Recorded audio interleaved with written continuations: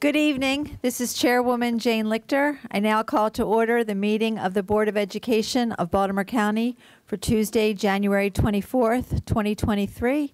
I invite you to recite the Pledge of Allegiance to the flag, to be led by Ms. Roa Hassan. We will then have a moment of silence in recognition of those who have served education in Baltimore County. I pledge allegiance to the flag of the United States of America and to the republic for which it stands, one nation, under God, indivisible, with liberty and justice for all.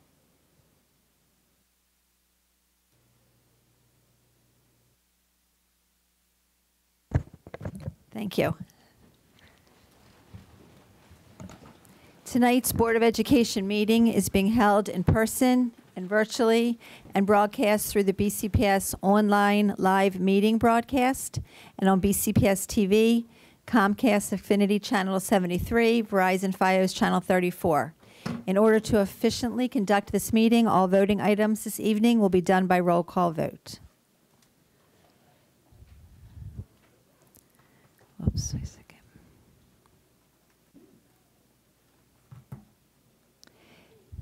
The first item on the agenda is the consideration of the January 24th agenda. Dr. Williams, are there any additions or changes to tonight's agenda? I'm not aware of any additions or changes at this time. Hearing none, the agenda stands as presented.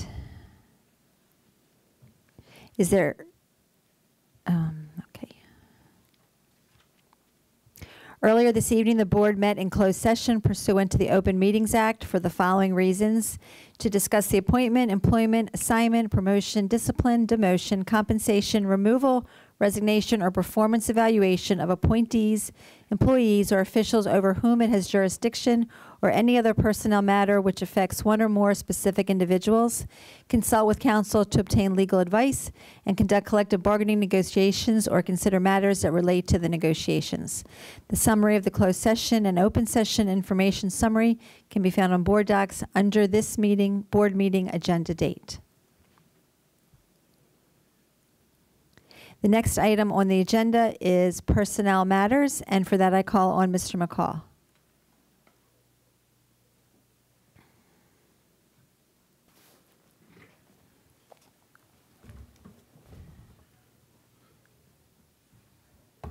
Good evening, Chair Lichter, Vice Chair Harvey, Superintendent Williams, and members of the board. I would like the board's consent for the following personnel matters: retirements, resignations, and certificated appointments. Do I have a motion to approve the personnel matters as presented in Exhibits D1 through D3? So moved, Harvey.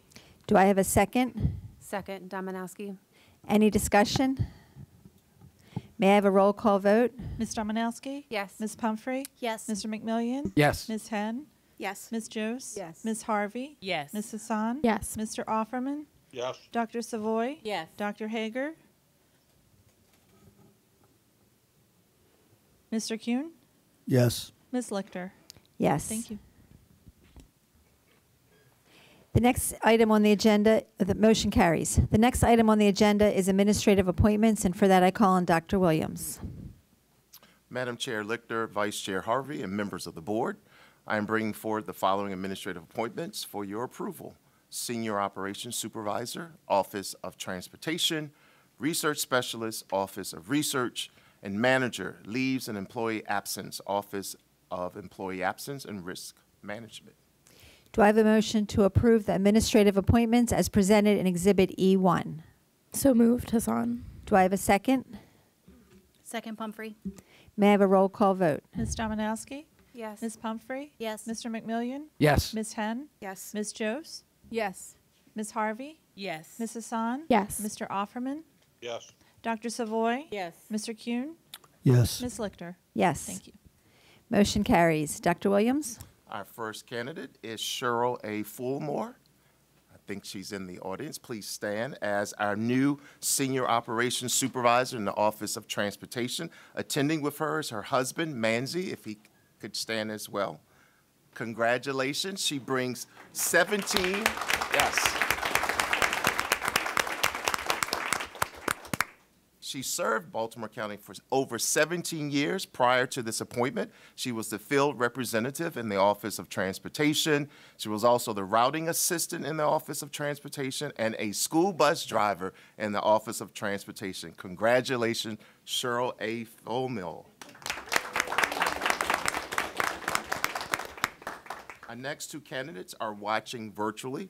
We have E. Emery Davis as the new research specialist in the Office of Research. Welcome to Baltimore County Public Schools.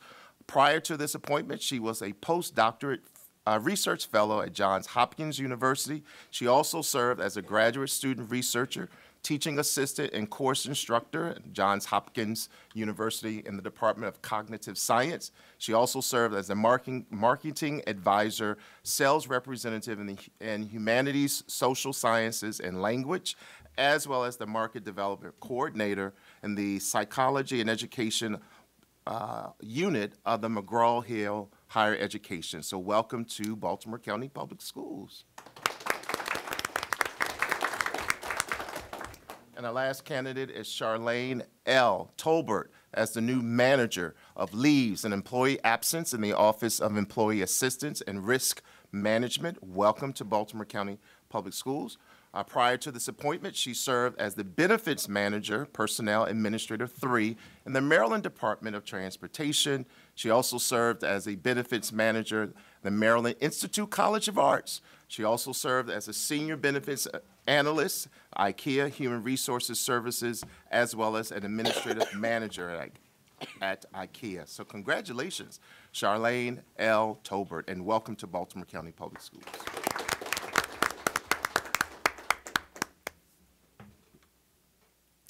Our next item is public comment. This is one of the opportunities the board provides to hear the views and receive the advice of community members. The members of the board appreciate hearing from interested citizens. As appropriate, we will refer your concerns to the superintendent for follow-up by his staff. The Board of Education will conduct the public comment portion of the meeting by allowing those who register to speak to attend in person. Registration was open to the public 1 week prior to tonight's board meeting and was closed at 3 p.m. yesterday for anyone wishing to speak at this evening's meeting. Board practice limits to 10 the number of speakers at a regularly scheduled board meeting. Speakers are selected randomly using an electronic selection process from all registrations received within the designated time frame. Each speaker is allowed 3 minutes to address the board. Of course, if fewer than 10 registrations are received, all who register will be permitted to speak.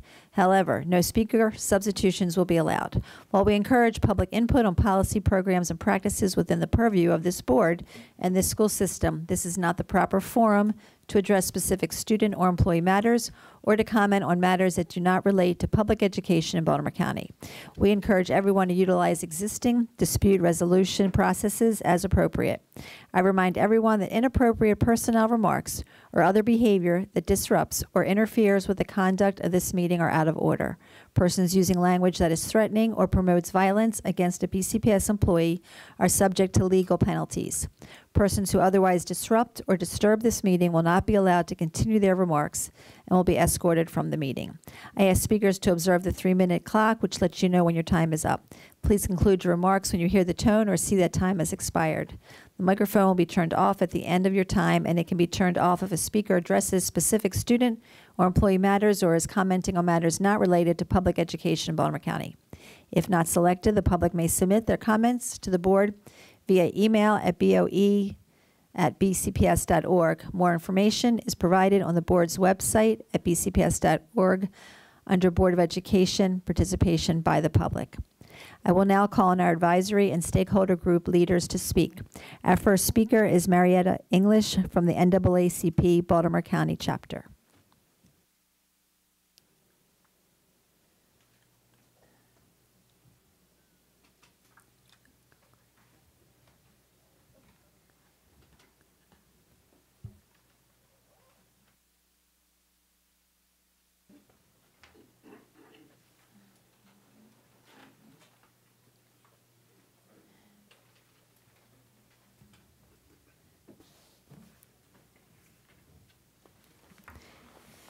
Good evening. Good evening. Sorry, I didn't know I was going to be first. Good evening, Chairman Lecter and Vice Chair Harvey, members of the board, and Superintendent Williams. My name is Marietta English, and I am chairperson for the NAACP Baltimore County branch and the new chair of the Education Committee and one of the spokespersons for the branch.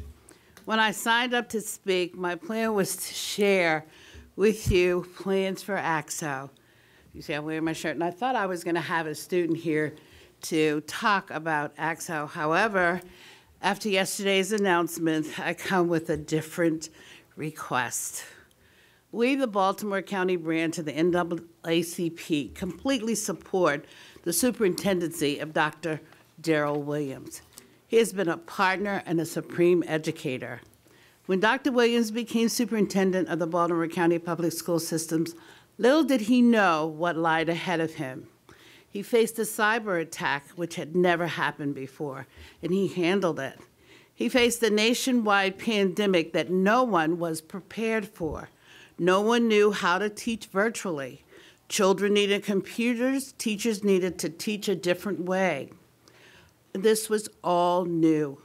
And Dr. Williams made sure that teachers and students had the equipment and tools they needed to work. Dr. Williams has handled professionally other challenges that he's faced. He has always had an open door with us and has been open to suggestions. We have appreciated all that he has done. The Baltimore County branch of the NAACP, and we are not the Randallstown branch, and we do not agree with them. They only represent a small segment of the county. The Baltimore County branch requests that Dr. Williams reconsider and go for a new contract. It would be a loss to our students if he is not the superintendent. Thank you very much. Thank you. Our next speaker is Jessica Paffenbarger from the GTCAC.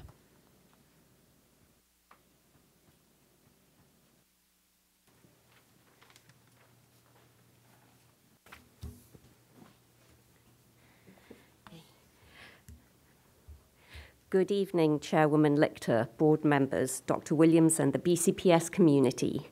My name is Jessica Paffenbarger, Vice Chair of the Citizens Advisory Committee for Gifted and Talented Education, a BCPS advisory group. The GTCAC is very concerned about the proposed staff decrease in the Office of Advanced Academics from 4 resource teachers, a director, and an assistant to only 1 resource teacher, a director, and an assistant. This would follow the decrease from 8 resource teachers to 4 in 2020. This shows a lack of academic support for both the education of approximately 30,000 GT, twice exceptional, and advanced learners who participate in advanced academic programs, as well as the school-based personnel who teach them. As you heard from our chair, Zamira Simpkins, and myself at the board public hearing on FY 2024 budget, the Office of Advanced Academics is where the specialized knowledge about how best to educate GT and other advanced level students resides. Let me reiterate that most colleges do not offer any courses to teachers in training regarding GT education. Assessing and identifying students, what constitutes appropriate curricula, and writing and presenting it to such students. OAA staff are experts in these areas, and their expertise is leveraged throughout the school system to help all staff in our 178 schools meet the educational needs of these students. Without advanced curricula, students may become bored, tune out, or get into mischief. Often test scores go down below ability level because students are not engaged and challenged. The OAA is your sole source of expertise for school-based personnel and families to call for support and to identify and write adequately differentiated GT and advanced curricula, which BCPS has, in particular, not provided with the new curricula, My View, and Bridges in Math in elementary English, language arts, and mathematics, and illustrative math in middle school. from the Governor of Maryland to taxpaying families and businesses, the Code of Maryland Regulations, and our Policy and Rules 6401. Everyone expects this school system to develop the talents of all our students. Our future logistics specialists, entrepreneurs, software developers, teachers, environmental scientists, and so on. If the curriculum does not appropriately prepare our highest achieving students, shame on us. Please make BCPS's vision statement, raising the bar, closing gaps, and preparing every student for the future, a reality for these students, and not just words on a website, by at least keeping the 4 resource teacher positions in the OAA, and we would ask, adding 1 more for a total of 5, plus.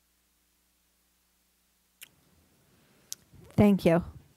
Our next speaker is Cindy Sexton from TAPCO.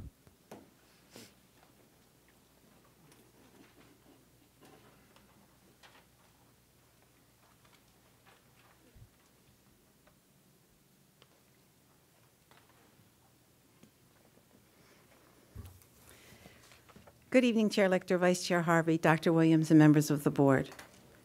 As you work through the budget, please let me remind you that it is your budget. Ultimately, you will be the ones who make the decisions around what is best. Best for our students, best for recruiting and retaining our educators, doing what will make a real and measurable difference in our school system. This budget does not provide a COLA for our staff. There is over $102 million in new county funding, but no COLA during historic inflation. For comparison, in Anne Arundel County, their superintendent is calling for step increases and a 6% COLA for all school employees. He offered that before their negotiations around wages even began. What a clear message to those educators that they are valued and their school system wants to retain them. Prince George's and Howard County educators got their steps and a 4% COLA. Baltimore County, you must do better. We will continue to lose our educators to other counties with a budget that offers no COLA. Board members, it's up to you to fix this budget. We know the amount requested goes beyond the parameters given by the county executive. Please fix this budget and give the county council one that is defensible and sustainable, one that prioritizes our educators and staff. Dr. Williams, we wish you the best in your future endeavors, but we still have work to do. We look forward to working with your team as we continue to address the ongoing payroll, HR benefit, and other concerns. Our educators deserve this to be taken care of and corrected quickly. We have more than 5 months still to go, and we need to get the work done. The work is hard and it doesn't stop. Let's make sure we finish strong because our students need and deserve it, and so do our educators and staff. Board members, as you search for a superintendent, please include your stakeholders, especially our educators. 8,000 of us are the boots on the ground with our students, and we know what they need and what we need to help them. As always, TAPCO stands at the ready to be a part of this very important decision. Let's do the work together and let's get the work done. Thank you. Thank you. Our next speaker is Joe Coughlin from ESPBC.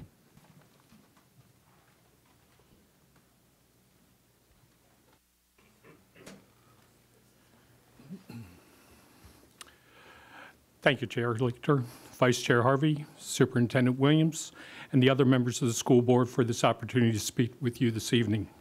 My name is Joe Coughlin, the Vice President of the Educational Support Professionals of Baltimore County. I'm coming to you today with mixed emotions. ESPBC is very appreciative of the opportunity this administration has afforded the support staff in Baltimore County Public Schools. We thank you for learning about the integral nature of our paraeducators, technicians, office professionals, interpreters, and health assistants in supporting the staff of BCPS in the education of our students by including us on the planning and discussions of new initiatives. I am equally saddened to learn that Dr. Williams has decided to leave Baltimore County. He has been a champion for collaboration amongst all our stakeholders. He has supported us through the chaos of COVID with multiple memos of understanding, navigated us through ransomware, need I say more, and countless our system-wide initiatives. Thank you to you, Dr. Williams, and I wish you success in your future endeavors. Now, looking for the future. We are hopeful that the board includes the SPBC as it begins looking for a new leader of the school system, and we will continue to be, and hope that we will be a valued partner in that process. Thank you very much. Thank you. Our next speaker is John Clark from AFSCME.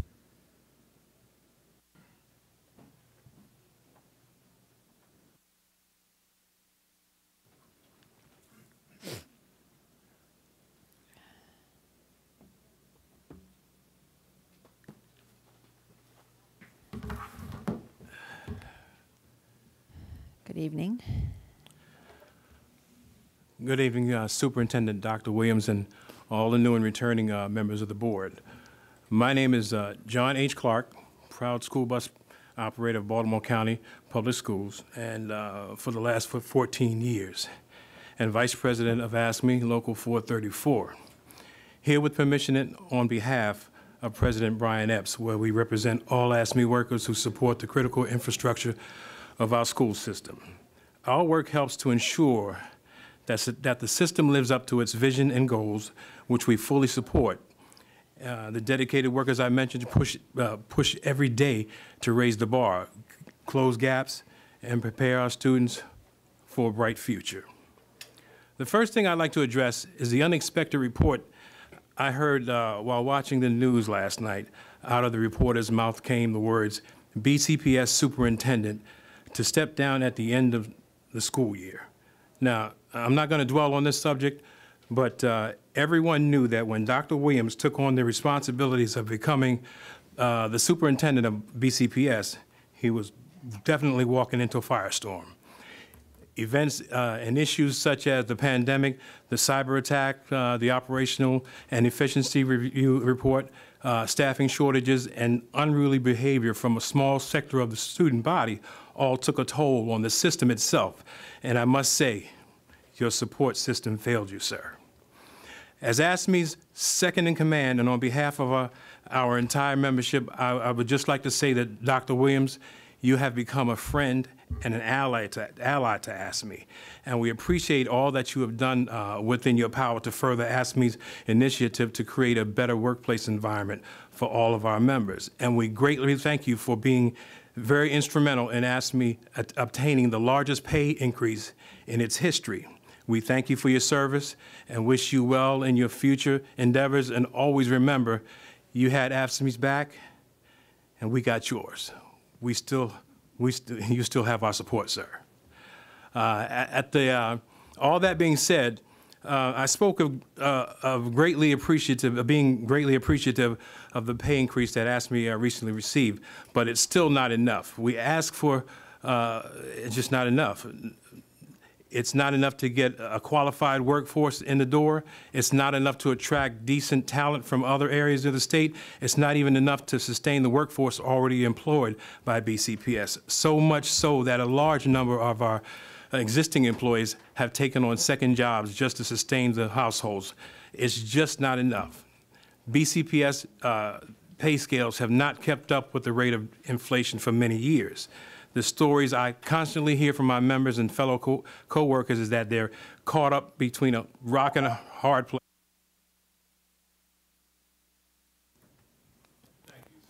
Thank you.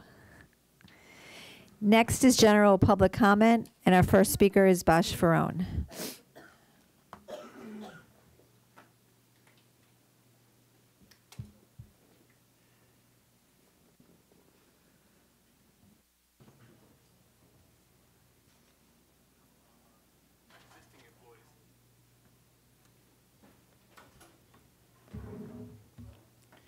Good evening to all.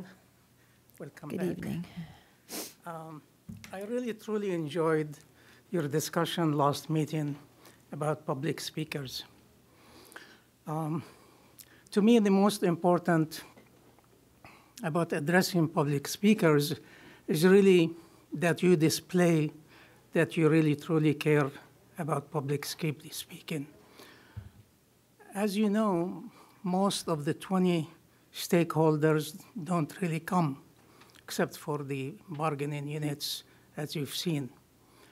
So as far as increasing the number to 15, my suggestion is that you address the problem of those who do not really show up rather than increase the number from 10 to 15. In the last meeting, I mentioned to you the word Northeast. And I really didn't mean Northeast as Northeast. I meant that you, the Board of Education, need to consider to address the issue of stakeholders not really showing up, except very few of them. Personally, I don't think really dragging the feet is a good policy. And it does conflict with policy 8315 and 1230. In the 5 education advisory councils, there are about 50 members, minus plus. And as you see, very few of them show up. So my thought to you, suggestion, when you change the policy, if a chair or coordinator don't show up 3 times in a row, then that's not really a stakeholder. Yeah, these people are supposed to do the work and come and report to you. A stakeholder means you put a stake, you come here. So 3 times and something needs to be done. Same thing with the coordinator. If the coordinator doesn't show up 3 times in a row, that's not coordination. So what do I suggest about public speaking? I think 10 is a reasonable number. I ask you for 4 minutes instead of 3, especially for people like self. I can't really talk fast. And I really ask you not to cut off speakers. It just doesn't look good. I mean, you can say as a chair, please wrap it up. 10 extra seconds is not really a big deal. So thank you very much. Thank you. The next speaker is Amy Adams.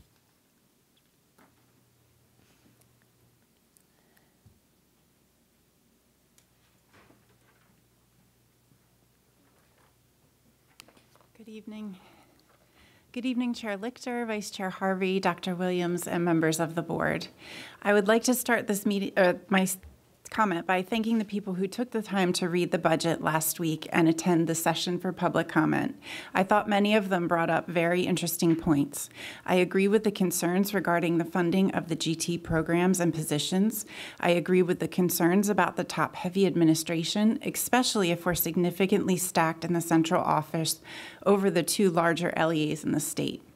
I have concerns about and questions about the additional 36 FTE secondary ESOL positions, that they might not be enough to fill the need of the students in our system, particularly if ESOL centers are closing or students are giving the option to return to their home-zoned schools. I believe we have 30 middle schools and 26 high schools, so I'm looking for more details to show how this increase would be adequate to accommodate the needs. I'm also interested in how we're asking for a 9.5 increase in the budget when our enrollment fell during the pandemic years and just hasn't rebounded as we have predicted. What is the status of the ELA pilot and the requested $10 million for the ELA curriculum? And thank you again to the board members for revising the public attendance and public comment at open meetings. As a member of a group who frequently registers and attends meetings, I'd like to combine option B and E. No registration for attendance, online speaker registration a week prior, 10 speakers, 3 minutes, option to join virtually or by phone, through the online registration form, and perhaps require a confirmation to open up any available and unused spots. And then there could be a wait list for people who show up and would like to give comment. I'm concerned that the academic report is not on the agenda tonight, especially on the day that the spring 2022 math and ELA scores were released for the districts. For those of us in BCPS community, safety and academics are always our priority. Thank you for the time tonight, and I look forward to the budget discussion and the public comment discussion. Thank you. Our next speaker is Makita Scott.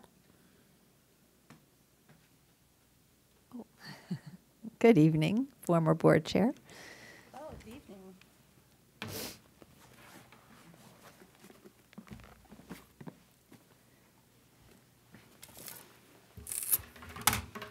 Can you hear me okay? Great. Thank you all so much. Good evening and hello. Thank you, Madam Chair Littner, Vice Chair Harvey, Superintendent Dr. Williams, and I would like to acknowledge Dr. Brenda Savoy from the 4th District and appointed board member Ms. Molly Jose. I would like to thank you all for your commitment and your service to children. I would like to speak today about the importance of ensuring that all of our children have the opportunity to experience a well-rounded and deeply fulfilling education. Our children deserve the very best, and it is all of our jobs to ensure that they are provided with all the necessary tools required so that they may succeed in school. Diversity in history has been and is currently under attack, most recently the book banning in many school districts across the nation. I would like to implore this board to protect the ability of Baltimore County school children to learn accurate history that is reflective of our community's population, of students, and parents. The national history of this country does not belong to one race or group of people, but it is the history of us all. It is American history. Diverse learning opportunities benefit all children and should be the bedrock from which we all spring. As a former chair of the Equity Committee, I deeply understand the impact of inequality and the effect it has on children. So please continue to debate and rigorously provide our children with the most diverse curriculum so that our scholars graduate seeing themselves in literature or learning more about another culture. And to leave you with this, as you all debate on the budget tonight, I would like to quote former board member and good friend Roger Hayden. He used to say, "The kids are the bottom line."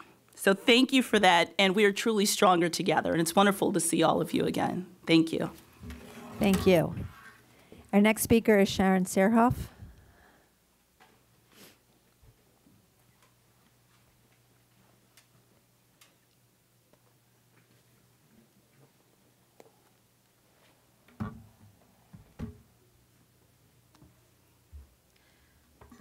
Good evening. I first would like to say that I have mixed feelings about Dr. Williams leaving, and that is truth. While he and I have not seen eye to eye, and to be quite honest, I am not sorry to see you go. I do wish you luck, and I do feel that you have made somewhat of an attempt to make the school system better. On that note, the reason that I am saying what I'm saying tonight is because the concerns that I want to bring to your attention are concerns that I've had for the past 4 years. The number one concern that I've had is leadership. We can't tell schools to do what they want. We can't trust schools, administrators, to know their students best. They don't always know that. I currently have students within this county that the administrators are literally making decisions for parents and saying, your child's ready to graduate when parent doesn't agree. Your child doesn't need special education services. That's a team decision, not an administrator's decision. You need to provide guidelines, and you need to hold your schools accountable. And there is no accountability currently in a lot of the schools in this county. A lack of accountability causes irreparable damage to students. When they graduate, we don't have control over them, but we've done the damage. And that's one of the reasons that I am here tonight. Before you go, Dr. Williams, fix the budget. Don't cut the GT program down to the bare bottom. Fix special education. Return the things that I have mentioned previously. Teach your schools to collaborate with parents and communicate with stakeholders.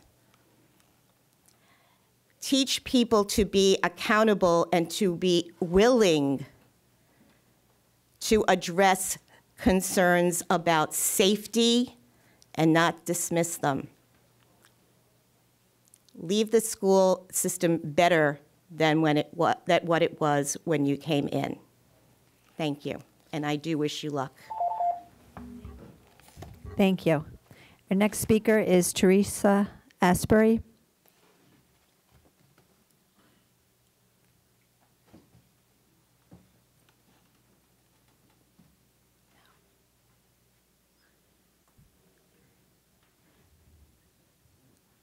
Our next speaker is Jesse Yeager.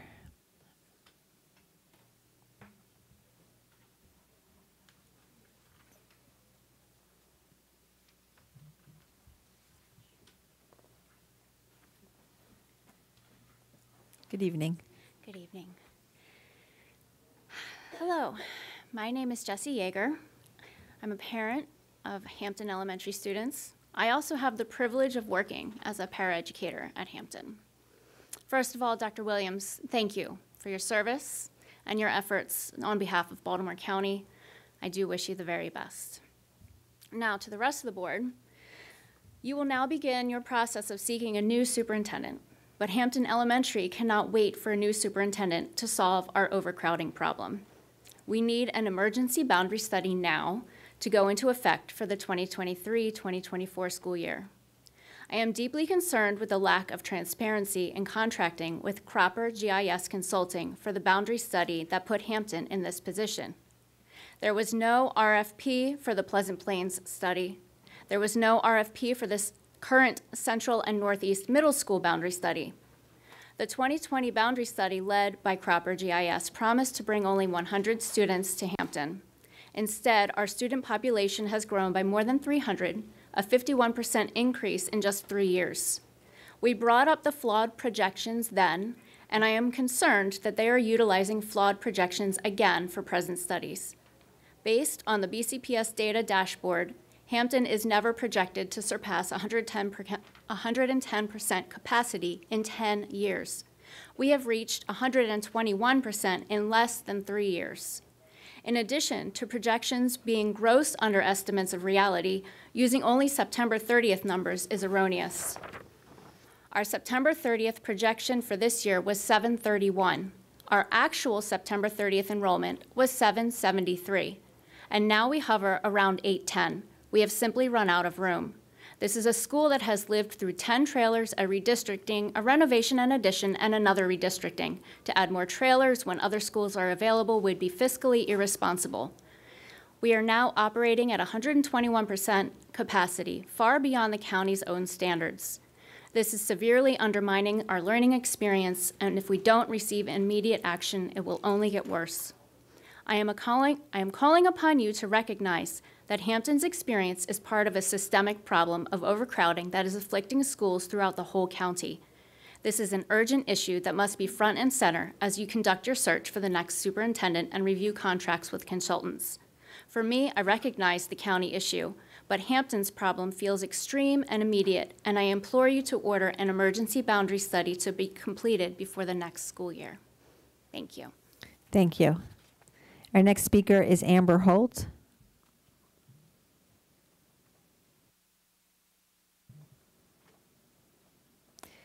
Our next speaker is Lloyd Allen.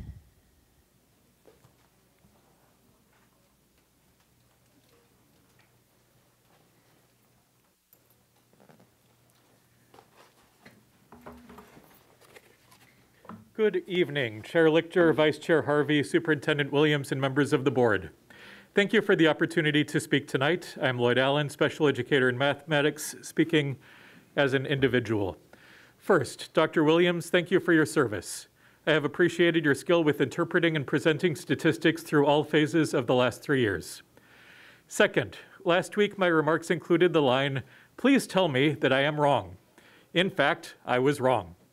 I understand that the $22.8 million budget line for substitute salaries is a more transparent way, thank you, of reflecting that substitute salaries that moved from instructional salaries and wages to other instructional costs roughly aligned with the expense for sub-salaries in previous years. The $2 million contract for the vendor was a new expense with the FY23 budget and is maintained at that same level of $2 million for FY24. Ratios. Now, I do maintain that 29:1 is larger than optimal for effective instruction. It is also important to note that if we are striving for the ratio of 29 students to 1 teacher, there will invariably be some classes that are larger and some that are smaller.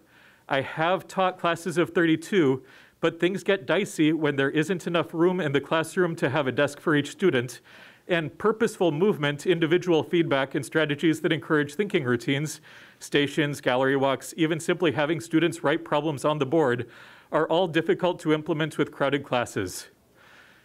Eggs and cola. Everyone's talking about eggs right now. At the farmer's market, 30 eggs run $10. A dozen are $5 or $6. You might note that these egg cartons are empty and wonder why. You see, I understand that there is no cola in the budget. A cost of living allowance is used to adjust compensation. The rate that educators earn over the summer when their talents are used to write and refine curriculum, the entries in the salary tables, notably the entries for folks who have stepped out and reached the end of the pay scale, if there is no COLA, then they earn less next year than they earned this year. To some degree, we need to compete with our neighboring jurisdictions. To a greater degree, we need to compete with jurisdictions that export teachers rather than import them like we do. We don't need to outrun the bear that is the national teacher shortage, but we do need to outrun enough systems to be at full staffing. This means moving towards exceeding the starting salary of $60,000 for beginning educators that is mandated by the Kerwin framework that is now law, so that we outrun our neighbors. We also need to support the Maryland Education Support Professional Bill of Rights and ensure that all of our employees, all, are earning an adequate living wage. No 1.0 employee for BCPS should need a second job to support their family. With the price of eggs, I'm quite surprised at the absence of a COLA. Thank you. Thank you. Our next speaker is Janelle Wallstrom.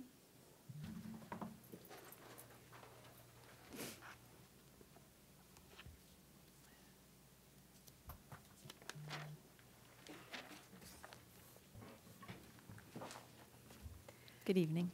Good evening. I'm Janelle Wallstrom, and I am a parent of 2 children at Hampton Elementary. And I am here again speaking on behalf of teachers, staff, current parents, and prospective parents to request an emergency boundary study happen at Hampton Elementary. As of today, we have 811 students. We have a state-rated capacity of 670 students, and we are at 121% capacity. In 2020, there was the boundary study that we were a part of, and ultimately, we helped assist a school who was in the same position that we are now. We welcomed those students, and they are a wonderful part of our Hampton community. But now, here we are in 2023, and we are struggling with severely overcrowded classrooms, and we need you to step in. We have 811 students for 1 nurse to care for in a time where illness is high. We have 1 principal and 1 vice principal to manage, care for, and help implement proper learning strategies for all of our 811 students, while also assisting teachers with their overcrowded classrooms. We have 1 guidance counselor to help the social and emotional well-being of our students. We are now back in person after the virtual learning that occurred with the pandemic, and many children are struggling to adjust. This is across the county and the country, not just here. Many are dealing with anxiety and the inability to emotionally regulate. Many are having trouble making the social connections that they lost from having to social distance for so long, which was necessary and important for the health and safety of everyone, but has lasting effects. And Hampton has 1 guidance counselor to help all of the 811 of our children. Hampton has a wonderful and capable staff and administration who can only do so much, and they do a lot. But what just simply can't be done then rests on the shoulders of our teachers, and they have to carry an impossible load. These amazing teachers are in the classrooms that are past the limit prescribed per Maryland code for teacher to student ratios. All of our kindergarten classes have 25 to 27 students when they should have 22.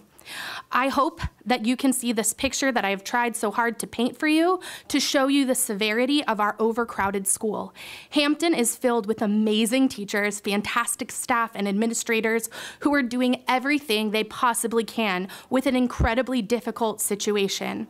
I leave you with this. What does 2023-2024 look like for Hampton Elementary? 900 students, classes filled with 30 students. We need your help. Please grant us this emergency boundary study. Thank you. Our last speaker is Heather Mullen.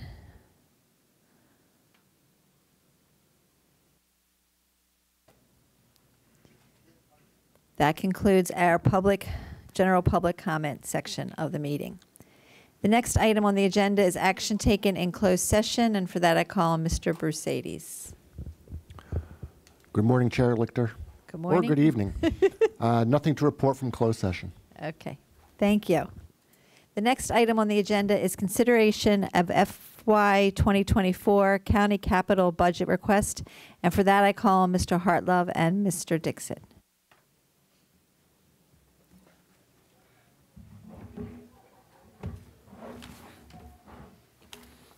Good evening, Chair Lichter, Vice Chair Harvey, Dr. Williams, and members of the board.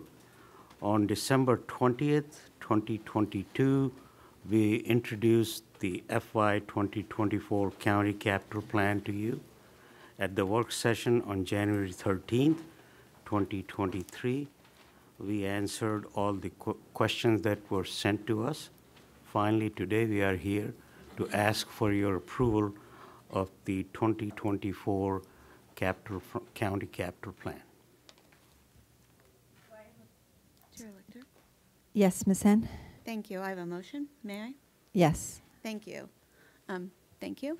Whereas on January 17th, 2023, the County Council enacted Resolution 1-23, requesting that Baltimore County Public Schools begin the review of the suitability of property known as the Lafarge Quarry as a school site, and whereas the superintendent has communicated that BCPS intends to comply with the County Council's request and will begin a site study as outlined in Resolution 1-23, it is therefore moved that the FY 2024 County Capital Budget Request be amended on line 7 by deleting the words Loch Raven from the Northeast Area High project description and replacing the C indicating central under area with TBD indicating to be determined.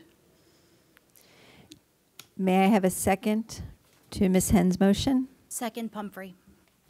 Is there any discussion? Ms. Henn, would you like to discuss your motion? We discussed it at length at the last meeting, so I'll reserve my time in case there are any questions. Okay. Ms. Joes? Thank you.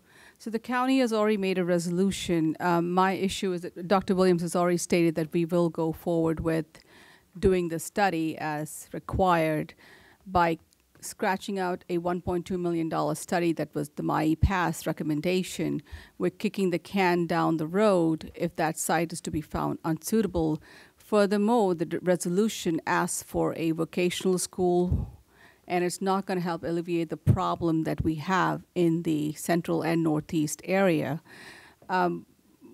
Loch Raven, to my understanding, does have space, and the real reasoning is probably that Loch Raven Academy is predominantly an African-American school, and perhaps people don't want to send their children there. That is the segregation that happens in Baltimore County Public Schools. I live in this area for the past 20 years.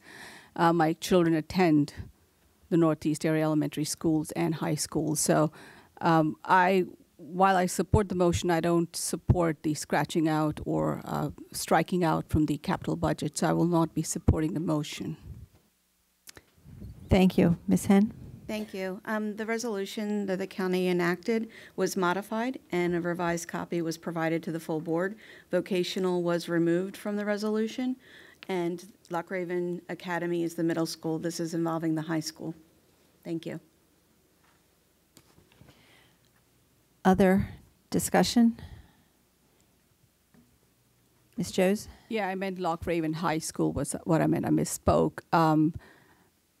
I will not be supporting the motion while I support the resolution that the county passed. I don't support the motion. I would like to amend it to remove well, actually, do you have the motion written? You wanted to restate the motion? Yeah, if she could. Sure. Whereas on January 17th, 2023, the County Council enacted Resolution 1-23, requesting that Baltimore County Public Schools begin the review of the suitability of property known as the Lafarge Quarry as a school site, and whereas the superintendent has communicated that BCPS intends to comply with the County Council's request and will begin a site study as outlined in Resolution 1-23, it is therefore moved that the fiscal year 2024 county capital budget request be amended on line 7 by deleting the words Loch Raven from the Northeast Area High project description and replacing the C indicating central under area with TBD indicating to be determined. And may I speak to the motion, Yes. Chair Lichter? Thank you. What this does is leaves open the possibility of determining the site by removing the finality of determining that the site will be Loch Raven High. So it leaves it open to the possibility of the Lafarge Quarry as a site. It does not lock in any one particular site because Superintendent Williams has agreed to comply with the request to study the Lafarge Quarry as a potential site. So it simply removes the designation of Loch Raven as the final site. Thank you. Ms. Joes? Yes. I would like to amend to strike, it is therefore removed to be determined. Okay, so now we're talking about Ms. Joes' amendment, which is to strike the words, and board members, it's in the chat. Ms. Henn's motion is in the chat. Ms. Joes just added, or not added, would like the words, the last 3 words, to be determined. TBD indicating to be determined, to be deleted. Correct, Ms. Joes? From her motion, yes. Okay. Ms. Henn? A comment and a clarifying question. TBD replaces the C under central because the Lafarge Quarry is located in the northeast area. So rather than indicate any or leaving it as C, both of which would be inaccurate, TBD indicates that it has not yet been determined. I would support this amendment if it leaves that entry blank. However, leaving it as C is inaccurate because this particular site is in the northeast, as it is a northeast high school study. So I would ask Ms. Joes if her intent in amending this motion is to leave it blank or if it is to leave it as C for central. Ms. Joes? My amendment is to strike from it is therefore moved that the FY24 budget request be amended by deleting the words Loch Raven from the northeast area project description until the words to be determined. So striking out that entire move. So, Ms. Joes, it is therefore moved, so you're looking at the last paragraph in her motion, correct? Right. It is therefore moved that the FY 2024 county capital budget request be amended on line 7 by, do I keep going? Deleting the words Loch Raven from the Northwest Area High project description and replacing C indicating central period? Yeah, I think Ms. Howie has a comment, probably procedural, so. Ms. Howie?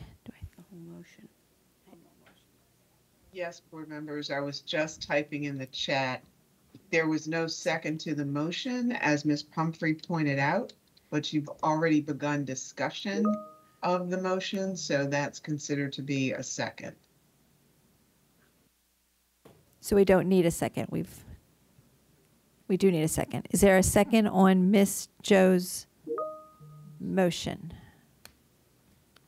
Point of clarification, I think Ms. Howie just said we don't need a second. That's what I thought. The discussion is a de facto second. Okay, so we don't need the second. Okay. And, okay, Ms. Hassan. I just had a question just to clarify. So this resolution that Ms. Henn put forth, is it the same one as the one that we discussed last board meeting to parallel with the county resolution? I just wanted a little clarification on that. Chair Lichter, may I respond? Yes. Thank you. It is not. There were 2 motions in my original, there are 2 actions in my original motion. The first was to make the same amendment to the capital request. The second was to ask Superintendent Williams to conduct the study. He has since sent a letter. The board received a letter just before closed session today indicating that he has agreed to comply with the county council's request and to conduct the study. So that part of the motion has been removed. The other word change, there were two slight word changes. One removes vocational because the county council modified their resolution, striking vocational or adding the possibility of a general school site. The second was that they've enacted it, whereas previously they had not enacted it yet.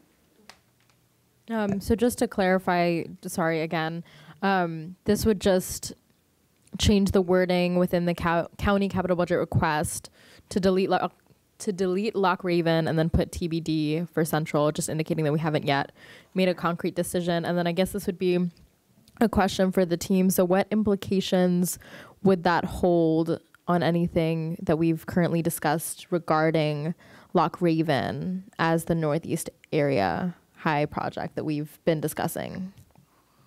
So I just want to remind the board that this study was done to create additional seats in the northeast area of the county.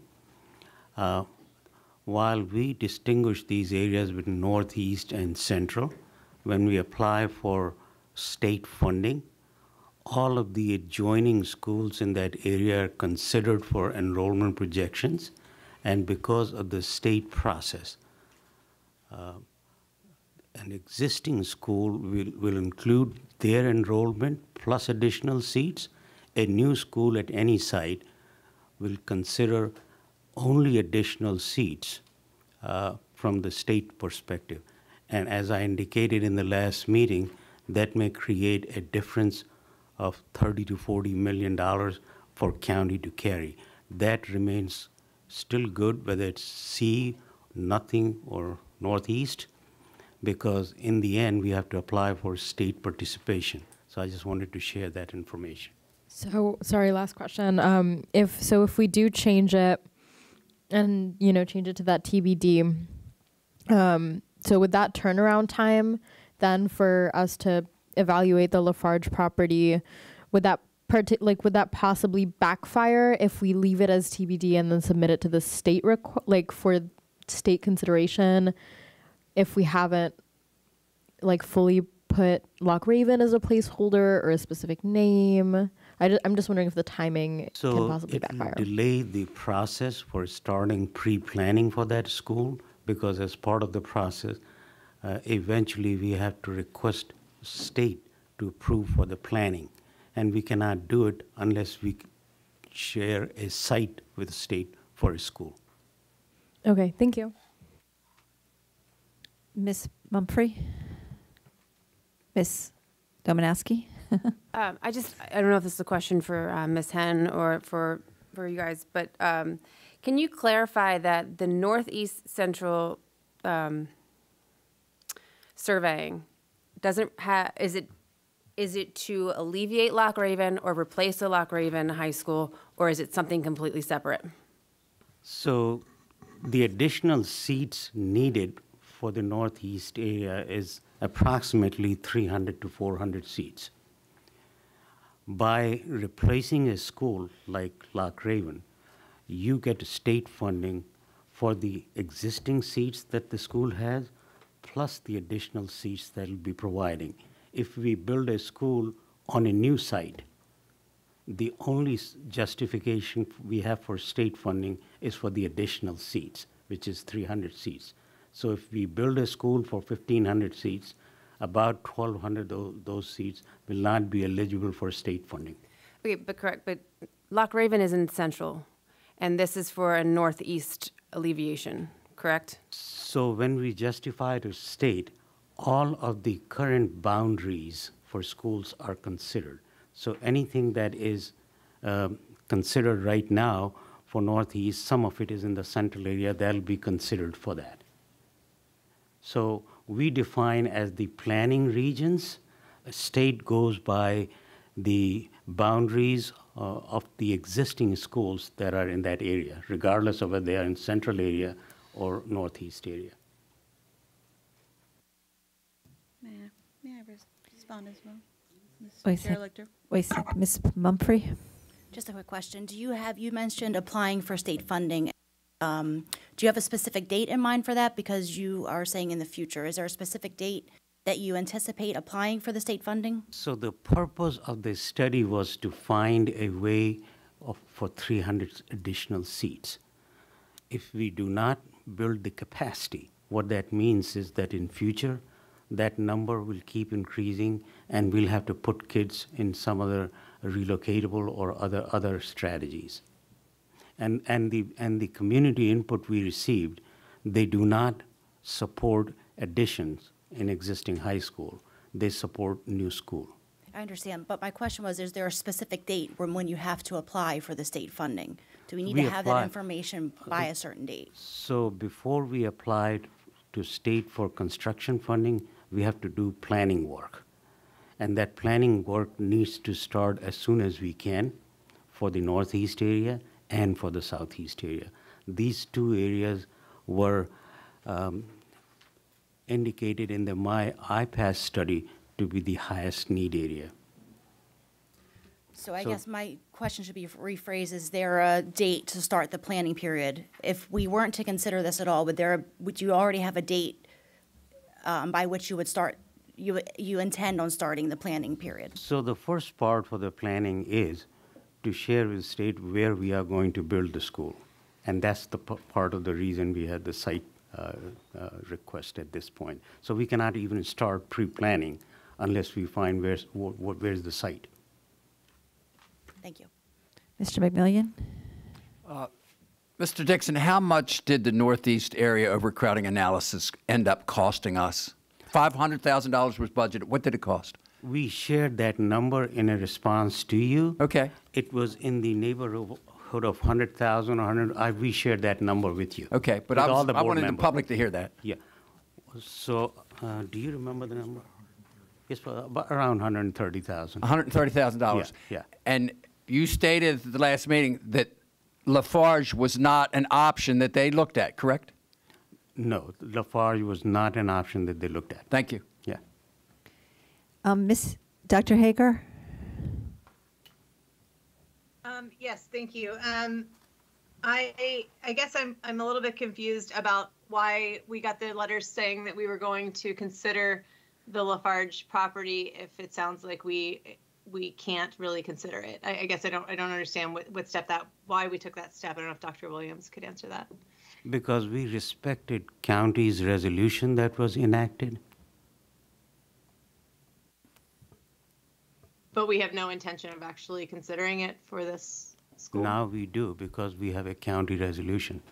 So the county council, again, great partners, and they provided an opportunity for us to explore this piece of land, the Lafarge Quarry. And so my letter was acknowledging that there were resolutions, discussions at the county council level, and they put forth kind of lessen the restriction. The first time there were discussions about a type of school, and we had a brief discussion as board members. They lessened that, thank you, for us to explore what that piece of land could be used for. And there were several options. And so we wanted to acknowledge our funders, thank you.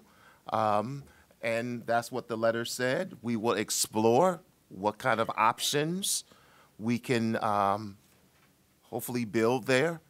And that's the work that we put forth, that we will do an assessment to figure out what that may be.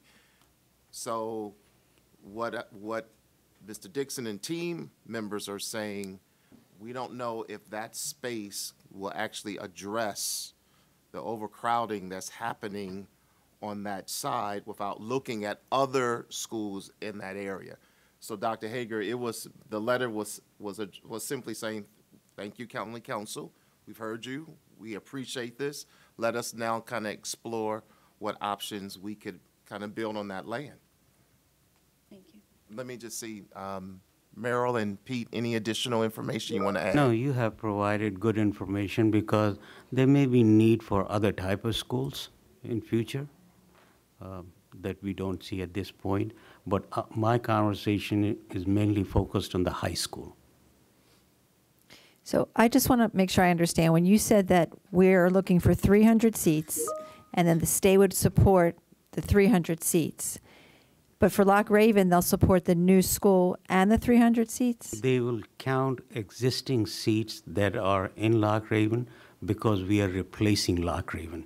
So what you'll have the existing SRC of Loch Raven plus the additional seats that are needed in that area. So let's assume it's 1,000 seats in Loch Raven right now. And then if we provide additional 300 to 400 seats, so we'll get funded for 1,400 seats. And the idea about central versus northeast, what you're saying is any adjacent high school boundaries to Loch Raven would be involved in a boundary study.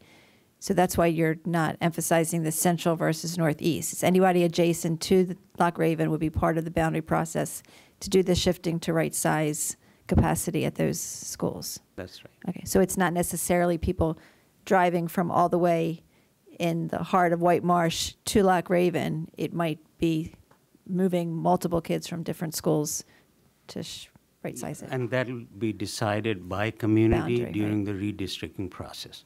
Okay, thank you. Other?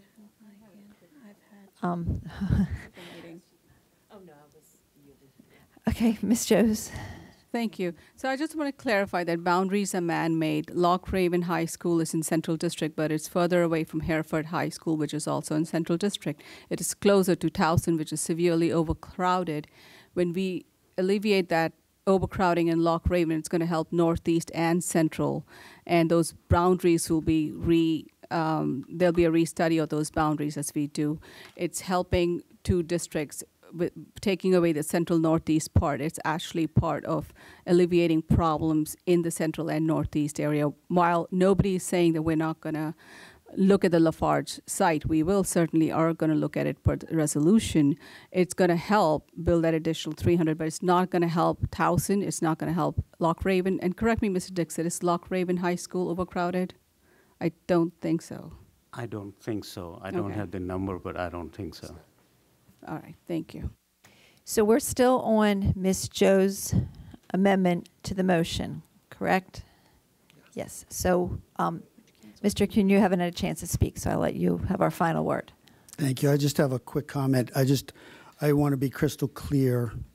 The letter that was sent is saying we will look at it, and what we're all saying tonight is it has nothing to do with the Northeast High School study. That's exactly what's been shared here. So I just want clarification. We have no intention whatsoever of using Lafarge as a site to build a high school on to handle overcrowding in the Northeast area. Well, that's going to be decided by the board and our funding partners. So one of the funding partner is county, and county council is part of the county. So they have enacted a resolution to look at the site. Okay, I'll clarify a little further. Of that. Because I'm looking at the request, and we're requesting total of $10 million in county funding to, do the planning for the Loch Raven site. That's going in the next request. So if we're requesting to draw plans and set things in motion to build a new Loch Raven, please don't tell me at the same time that we're actually going to consider building a high school at Lafarge. It just doesn't make sense. It's kind of out of order timing-wise. That's why if we removed the words Loch Raven and Central, it would still be a possibility, and we could still go back to Loch Raven if that's where we end up with. So construction funds have not been approved. So even before we finally decide on the site, we'll be coming to board for site's approval. And what you are seeing is a request for a high school to replace Loch Raven High School and a larger capacity in that school to meet the seat needs. And what needs to be emphasized here, that seats are needed. And if we do not have seats, just like you hear about Hampton right now, the next board or in future, you'll be hearing about kids in relocatables and 400 kids, 300 Right, kids. I'm fully aware of relocatables. So that needs to be emphasized at the same time. Yeah, just to finish, we're specifically talking about the FY24 county capital budget request, which includes $5 million in planning for, on item 11, number 7, a Lock Raven replacement school. So that does not, if we're dedicating the funds, I guess is my question, because right here it sounds to me like we're dedicating $5 million for Lock Raven replacement high school. At the same time, we're saying we'll look at Lafarge at maybe some other possible use in the future, but we're not going to even consider it for a high school to meet the needs of the Northeast at this point. So Mr. Kuhn, just for everyone to understand, we presented this capital budget proposal, and Lafarge wasn't even a discussion. Right. You remember that? Good. Because the folks that looked at the spaces and the feedback from the community, everyone agrees, we are not trying to build mega high schools. Community was not in favor of any additions. So they explore other clusters to see, is there another option? Lock Raven was presented before the Lafarge, or maybe it was the same time, Ms. Henn, because I think you brought that to our attention. Then there was some more discussion. So at this point, we don't know what we can actually build on the Lafarge property. It hasn't been studied. So this is the only thing the team is saying. We're grateful that we have a potential property. We got to study to see what possibilities we can build there. But this was here prior to the council making an amendment to their resolution. So the team has not done its work to see what could potentially build there. So there's a motion, an amended motion about the property, but the team, just for the board to understand, we don't know exactly what size of a school building we can build there. So the team is just presenting this information, and now we have this wonderful opportunity of exploring some property. So you're right. Everything you see here is adding up, and the recommendation was looking at Lock Raven. The board wants to do something completely different. Great. Now we have another option to explore. But I must emphasize, if the team hasn't done its work, we can't come back to you and say it's big enough for high school, big enough for middle school, big enough for elementary. And it's my understanding the community has to weigh in as well. So there's a lot of work around this. So that's just where we are. There's a motion on the floor, and I don't know how much more discussion we need to have. So, Ms. Joes, can you restate your motion? Or the amendment to the motion?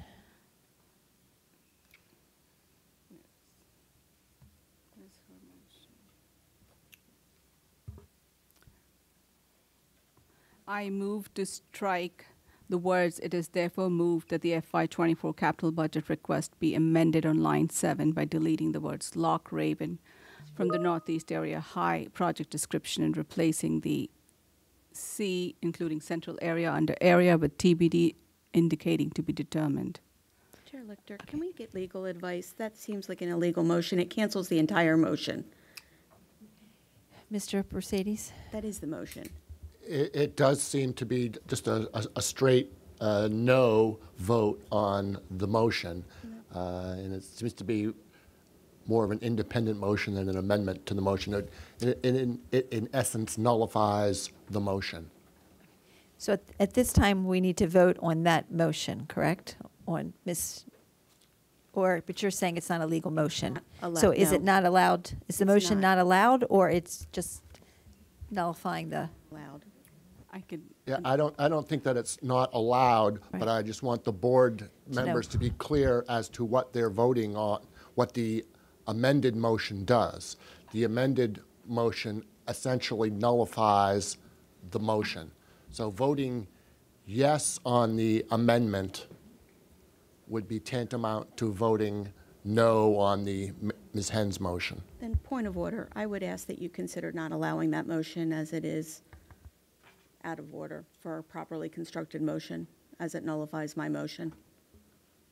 But then we could vote no on that motion, which would take, instead of nullifying the motion. So I'd like a roll call on Ms. Joe's motion.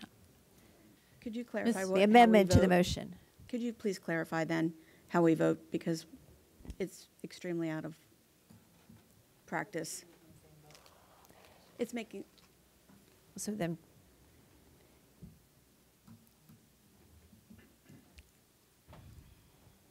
Ms. Gover, can you do a roll call vote on the amendment to the motion? Ms. Domanowski? No. Ms. Pumphrey? No. Mr. McMillian? No. Ms. Henn? No. Ms. Jose? Yes. Ms. Harvey? Yes. Mr. Offerman? Yes. Dr. Savoy? Yes. Dr. Hager? No. Mr. Kuhn? No. Ms. Lichter? No. Favor is 4.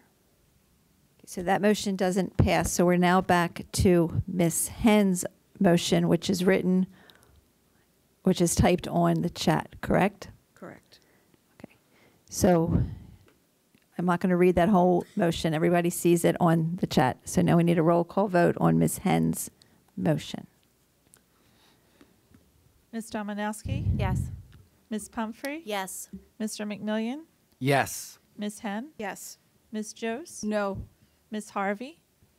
No. Mr. Offerman? No. Dr. Savoy? No. Dr. Hager? Yes. Mr. Kuhn? Yes. Ms. Lichter? No. Favor is 6. So the motion Passes. passes. Okay, let me get back to my other script.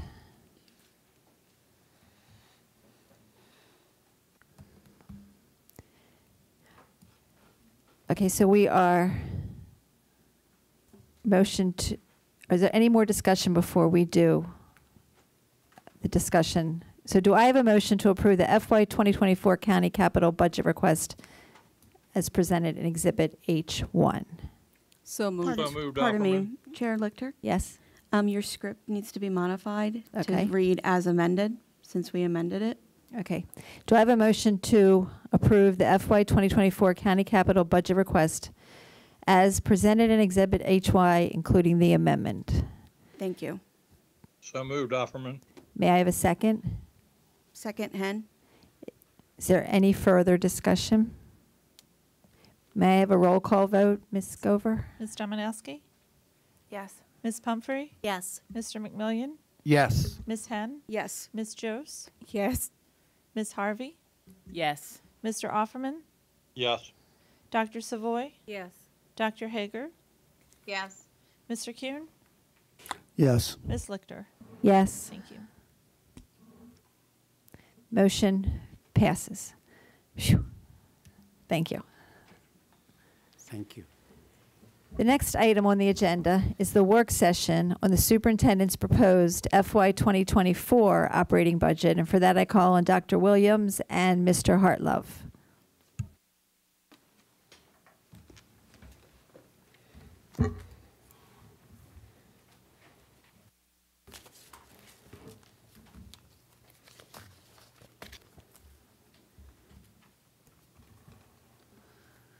Good evening, Chair Lichter, Vice Chair Harvey. Tonight we take our third step in the FY24 operating budget. We started off with Dr. Williams' presentation of the budget at our last board meeting, and then we had a hearing last week. Next slide, please. Go forward one more, please. Okay, so we'll just start off. I'll start off by saying I'm going to be brief because you want to dive into the folks who are going to get into the details of the budget. I'm going to give an overview. A little bit of this is things that have already happened. We had the hearing last week with some good participation. Tonight we're having our work session, and I will say we'll try to get through everything tonight, but if we don't, we can add another work session at a future board meeting. And then a little over a month from now, the board you will adopt your operating budget February 28th at that board meeting. Next slide, please. So we're going to dig into as many of these areas as we can tonight: curriculum and instruction, schools, expansion, transportation, facilities, information technology, human resources. We're also actually, as we go through each one of those areas, we're going to talk about the one-time items. Next slide, please. So just the highlights of the budget. This, you've heard over the last several years, much talk about the blueprint for Maryland's future implementation. It actually officially is beginning this year. There have been some bridges, some funding coming in, but this is actually, we're on the formula now officially. So it's starting this year. There's a lot of discussion about exactly what is requested in the superintendent's budget as far as revenue. To be clear, we are requesting $36.4 million in additional ongoing revenue, and that equates to a 3.96% increase from last year over the county. And we have looked at the last 10 years of actuals, and it's in alignment with those requests. Some years we've gotten a little bit more, some years we've gotten a little bit less, but it's in alignment with that. Just some real quick highlights of what's included. First of all, $24.9 million in cost reductions to help fund the FY23 compensation enhancements. As you're aware, we did negotiate some enhancements that were favorable salary enhancements last year. Only partial funding was in the ongoing funding. We paid for the rest of it in the current year with one-time funding. This budget now builds that into the base in an ongoing manner. For the upcoming year, it also begins the conversation and funds a compensation step increase for all eligible employees for FY24. It also realizes that negotiations are not necessarily, they happen separate from this process. So we have a placeholder in the budget for ongoing negotiations with associations. And it would be offset by additional budgetary efficiencies. An important point in the budget is that it includes a $7 million increase as requested by the county when we met with them back in the fall when we were talking about our plan to pay for the raises. They also said they would like us to increase our OPEB contribution. And we also, as that we are as individuals, we're dealing with inflation as an organization, and the budget includes inflationary increases of over $20 million. Next slide, please. Just to show that we've met the kind of agreement that we had with the county, we discussed $16 million. We were able to exceed that, and we identified $24.9 million as detailed here. We are aligning our teacher allocation to our current enrollment. We're proposing to reduce central office resource teachers, reduce our cell phone stipends and mileage allowances, and utilize salary turnover savings due to retirements for a total of $24.9 million. Next slide, please. And now you're done with the boring part, and you're going to get to the exciting part. I'm going to introduce Dr. Boswell McComas and her staff, and we will leave space for you. Let me chase you away.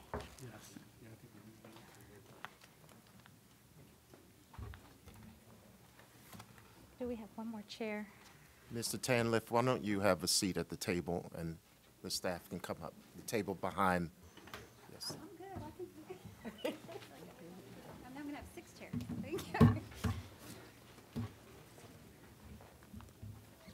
Kim, I know Melissa's funding to speak to Blueprint too.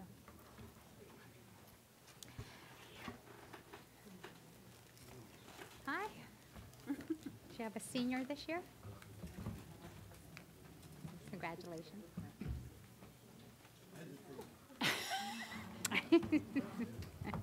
Oh, congratulations. That's good. Do you have one that already graduated?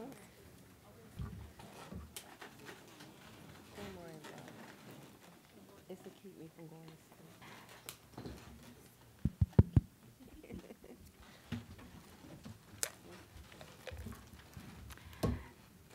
Okay, thank you everyone for giving us a moment to have our key people at the table to be prepared to answer any of your questions. Is the slide going back up, Ms. Gober? There we go, thank you. So let me just take a moment to introduce everyone. So as you know, I'm Dr. Mary McComas. I have the pleasure of serving as our Chief Academic Officer. I'm joined this evening by key members of my team that are relevant to this evening's discussion. I have Miss Megan Shea is our Executive Director of Teaching and Learning. They're all the traditional content area offices, such as Math and ELA and CTE and ESOL. I have to my right Dr. Melissa Wisted. She's our Executive Director of Academic Services. And she is also our designated school system blueprint coordinator. All things blueprint in addition to Title I, advanced academics, college career readiness. What am I missing? Early childhood. And to the right, we have Dr. Kim Ferguson, who's our Executive Director of Social Emotional Learning this evening. And to my far left, I have Miss Allison Myers, our Executive Director of Special Education. So I hope I've assembled the team to address any question that you may have this evening for our budget. If we could go on to the next slide. We know that in the wake of the interruption of the last couple of years that we are striving hard to address our achievement. And I'm proposing a variety of targeted initiatives under our strategic plan, Learning Accountability and Results, to accelerate our student learning as we continue to move forward in the wake of the last couple of years. Next slide, please. What you have on the screen before you know is our blueprint, and our blueprint is a transformative legislative action that is truly changing the way that we provide services to our students at every level. You'll see the 5 pillars of the blueprint, and you hear us refer to them often, and you will continue to hear us refer to those blueprint pillars, not just in this budget cycle, but in the upcoming cycles.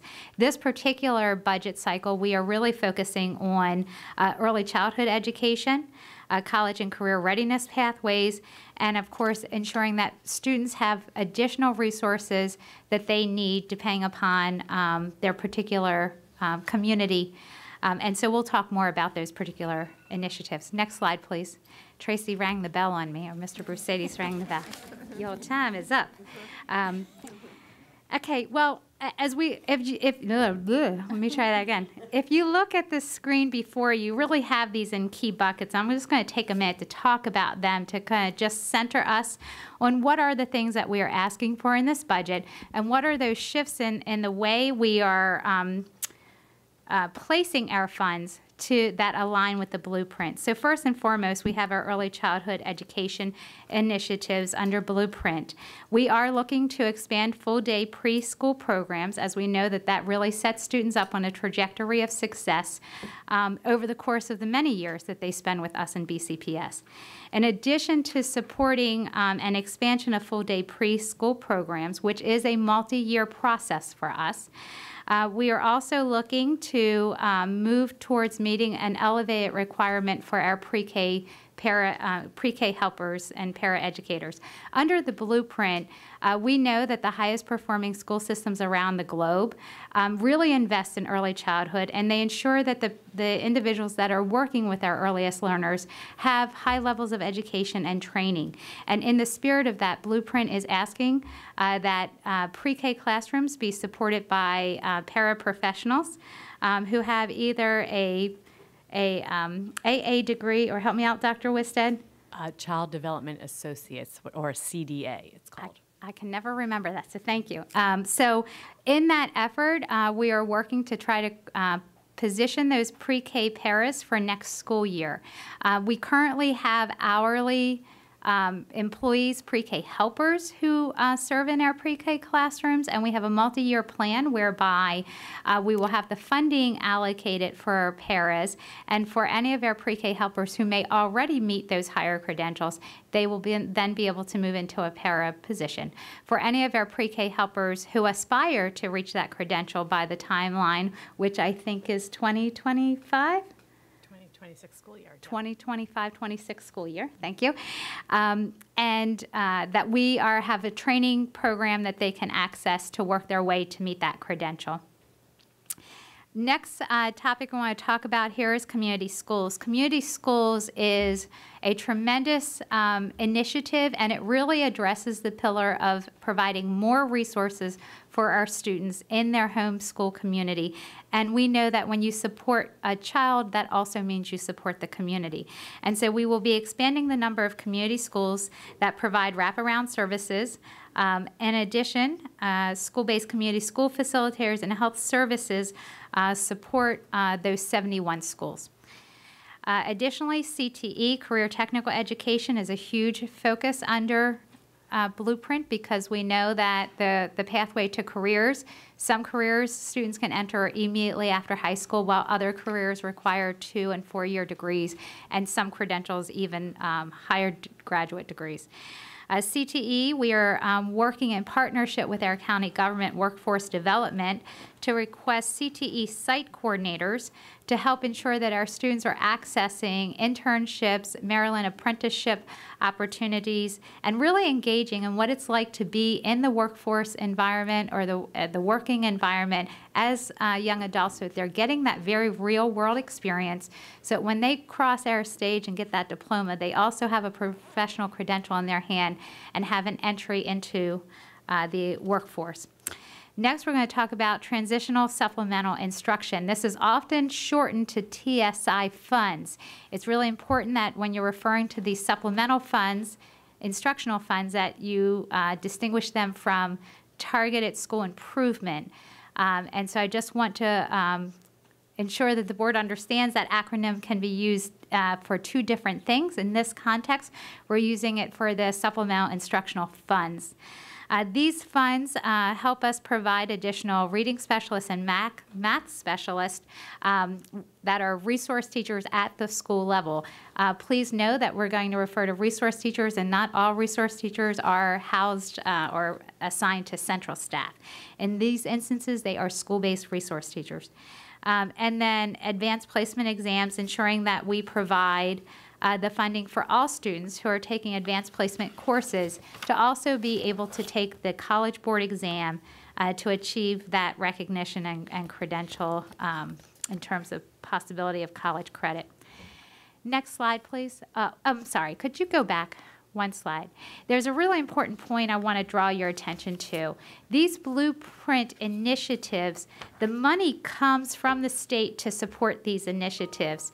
And in fact, Blueprint funding will be providing $32.2 million to our operating budget to support these initiatives. I think it's important to understand that that's state revenue coming in to support these. We know one of the key factors of Blueprint is that along with the state funding comes very specific guidelines on how that money can be used, and that money is driven directly to schools. Next slide, please. Here is, on this slide, are my requests that are not Blueprint funding, funded, and that these are requests that I'm asking that would ultimately come from county tax revenue. First and foremost, to establish, expand our services to our English learners. We know our English learner population is our fastest growing student group. We have approximately 11,000 English learners, and it is growing every day. I do understand that you monitor our English learner population growth, so you're well aware. We are in the process of working to ensure that English learners have full access to all the after-school curriculars, after-school tutoring, athletics, and all the resources that come with their community, their home school. For many of our English learners, they also attend schools. Their home schools are schools where the community schools programs are in place. We are requesting an additional 36 ESOL teacher positions to support our growing ESOL enrollment across our school system. Additionally, I'm requesting funds for those of you who were with us prior to the new board joining us, we are in the process of moving towards evidence-based, highly rated curriculum to be in alignment with the state regulations. But not just because it's the state regulations, but we know that more rigorous curriculum is the path to our students performing more successfully and having those true college and career readiness skills. And so to that end, we have been piloting a product. We have also been requested to pilot additional products, of which we have begun. So we are in the process of piloting to determine what would be the best product for our students to ensure that they have a truly standards-aligned, rigorous program that is complete with the resources. I won't belabor that point. I get very passionate about it. But the point is, I'm asking for the resources so that when we identify the product and everyone is agreeable to what product we're going to use, that the money is in place to purchase it, because we need to identify the product, have the funds, purchase, and then roll it out, and ideally in time for next school year.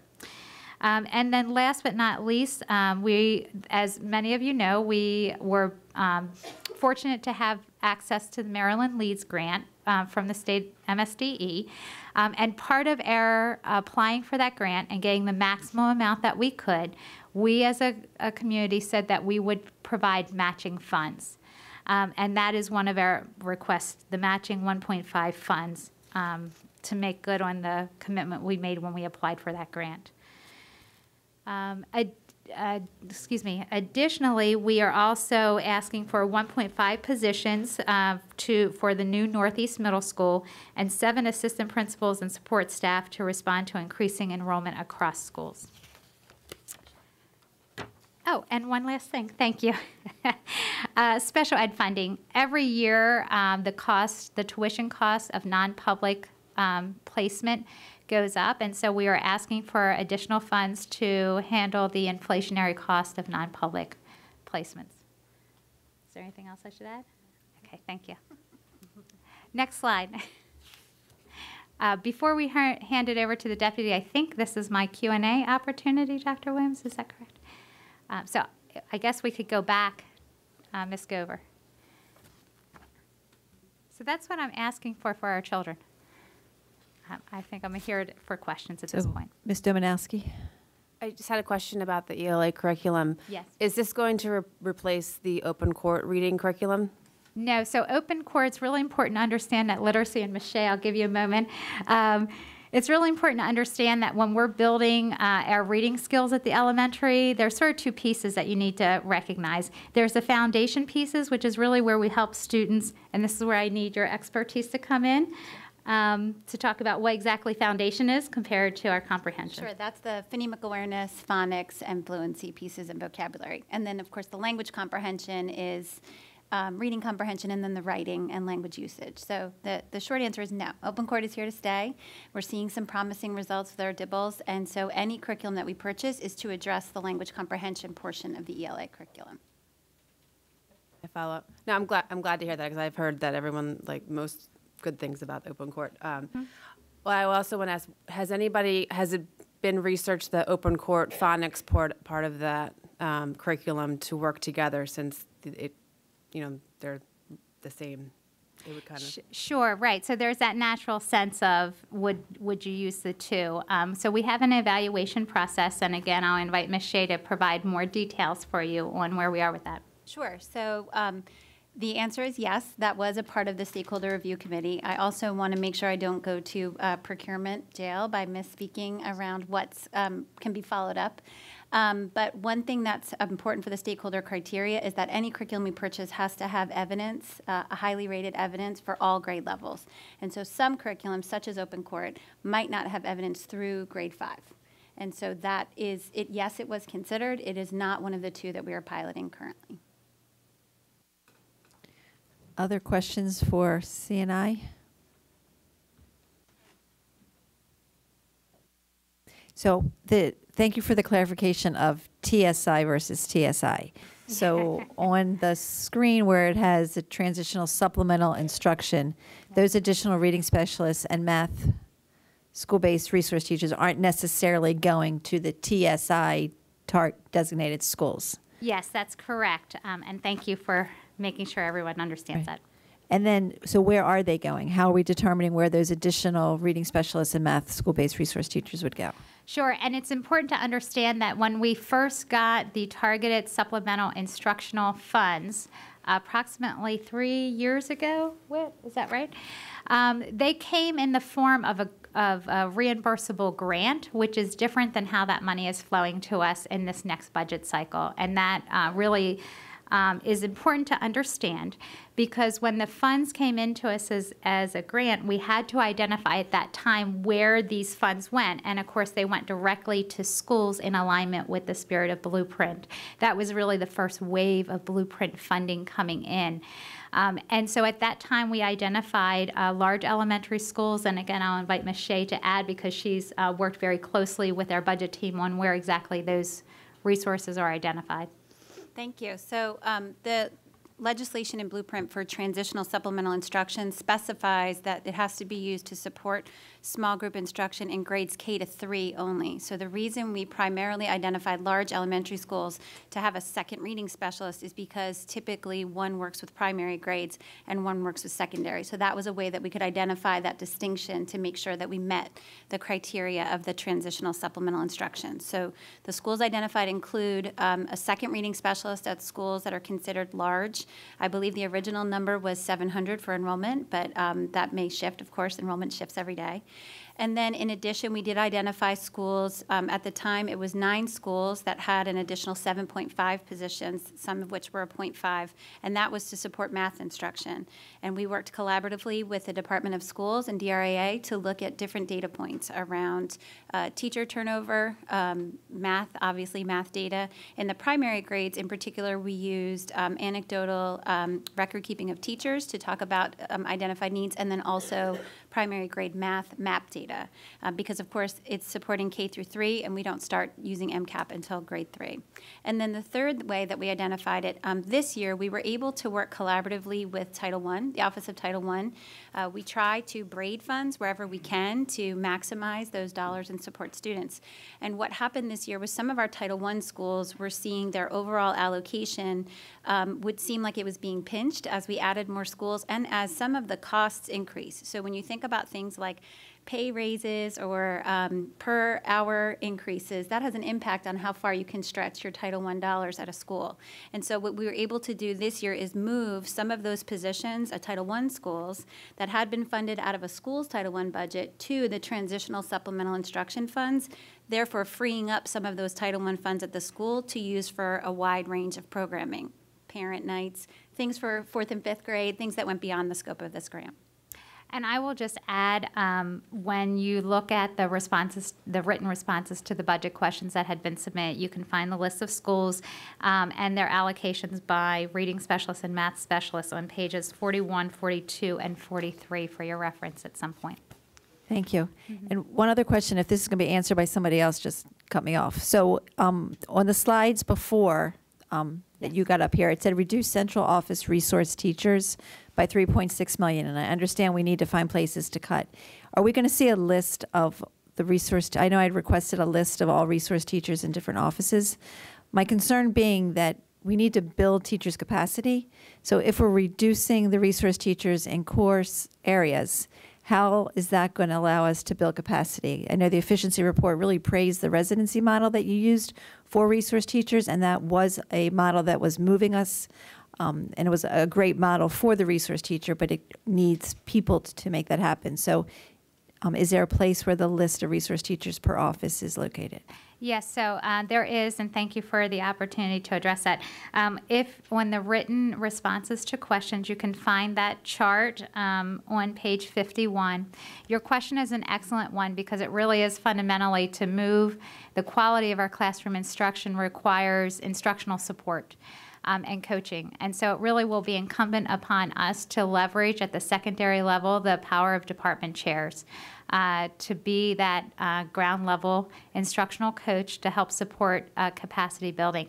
At the elementary level, we have identified teacher leaders who can help with that. Of course, the challenge is the time to be able to go in and help support their colleagues. And so it is a little bit more challenging, and we have to think creatively at the building level. How do we leverage the resource and expertise at the school level to help support that as we have fewer people to deploy to do any type of residency model. For those of you who may not be familiar with what we mean by the residency model, we had approximately 5-6 years ago moved to an innovative model whereby a resource teacher would spend 3 weeks at a school. And so they were on deployment to a school for those 3 weeks where they were working very specifically on instructional matters at that school that were identified by the principal in partnership with the school executive director. And the resource teacher spent time there settling in and really supporting the teachers participating in professional learning communities, data team meetings, modeling teaching strategies with the idea of working in partnership of a sustainability plan once that resource teacher was pulled back from that deployment and then redeployed to another school. So that is what we're referring to as a residency model for anyone who may not know what that references. Thank you. And silly question probably, what are you looking at that you're telling us the page numbers to follow up? Do we have that? Okay. Okay. All right. That's fine. I have it. Thank you. Okay. There, I just want to add to that response. I'm so appreciative of the resource teacher residency, but to the board, my first request for my budget when I first came was to trying to build capacity within every school so that you had that capacity in every school, aka staff development teacher, looking at a reading specialist, trying to explore mathematics specialists at the elementary school, and to talk about what does that look like at the secondary level, team leader, department chairs at the middle school, department chairs at the high school. So I just wanted to add to that discussion. Thank you.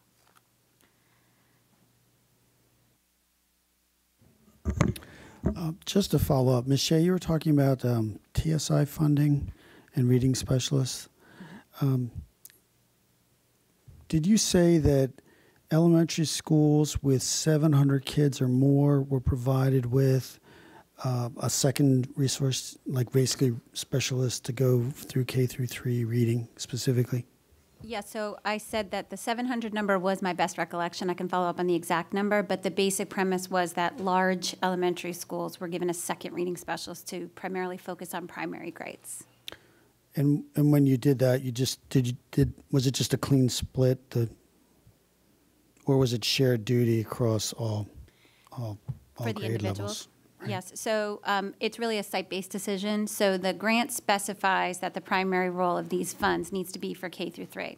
In each school, oftentimes those two reading specialists work collaboratively looking at data and also work collaboratively with their special educators and the general educators to devise that plan. And then what we do annually is we ask those funded by these funds to identify the number of students in K through 3 that they serve. So that can be a combination of pull-out services or push-in. So it's we don't advertise for the positions to say you are only being hired for this or that, because the principal has some agency around using data to be responsive, but that's the expectation of the grant. And then the last part of the question, so Title I funds, you were talking about braiding them and kind of combining to get the most you can. Sure.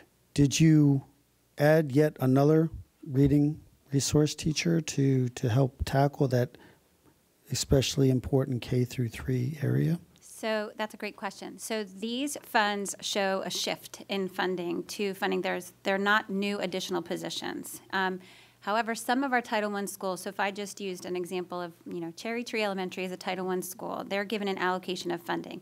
They may have previously used their school-based funding to fund a second reading specialist if they were a Title I school that fell below that threshold. So maybe they had 500 students. What we were able to do is to say, we're going to move that position to this funding and give you back the dollars in your Title I funding, so you still get that reading specialist that you identified as a need for your school, but now you've freed up those funds to support other programming in your building. Okay, thank you. Sure. Ms. Domanowski? Oh, I'm sorry, Dr. Savoy. Did you have a question? Okay, and then we'll. Okay, I think I heard you say you have 11 I think I heard you say you have 11,500 ESOL students? Approximately, yes. It's 10% of our student population. Okay, how many teachers do you have to accommodate these students, like the ratio of teacher to student? Yeah, go ahead. Okay. We currently have 212 ESOL FTEs. Right now, the ratio is 54-1. With the 36 positions that we're requesting, if we get all 36, the overall ratio would go to 52-1. The reason it doesn't go down much more is because of that tremendous enrollment increase that we're trying to balance against. And then that average of 52-1 would actually be, in the elementary school, the ratio would be closer to 54-1, and middle high school would be 51-1. Okay, thank you. Yes. Ms. Domanowski? Yes, we've heard from a lot of public comment about the advanced academics.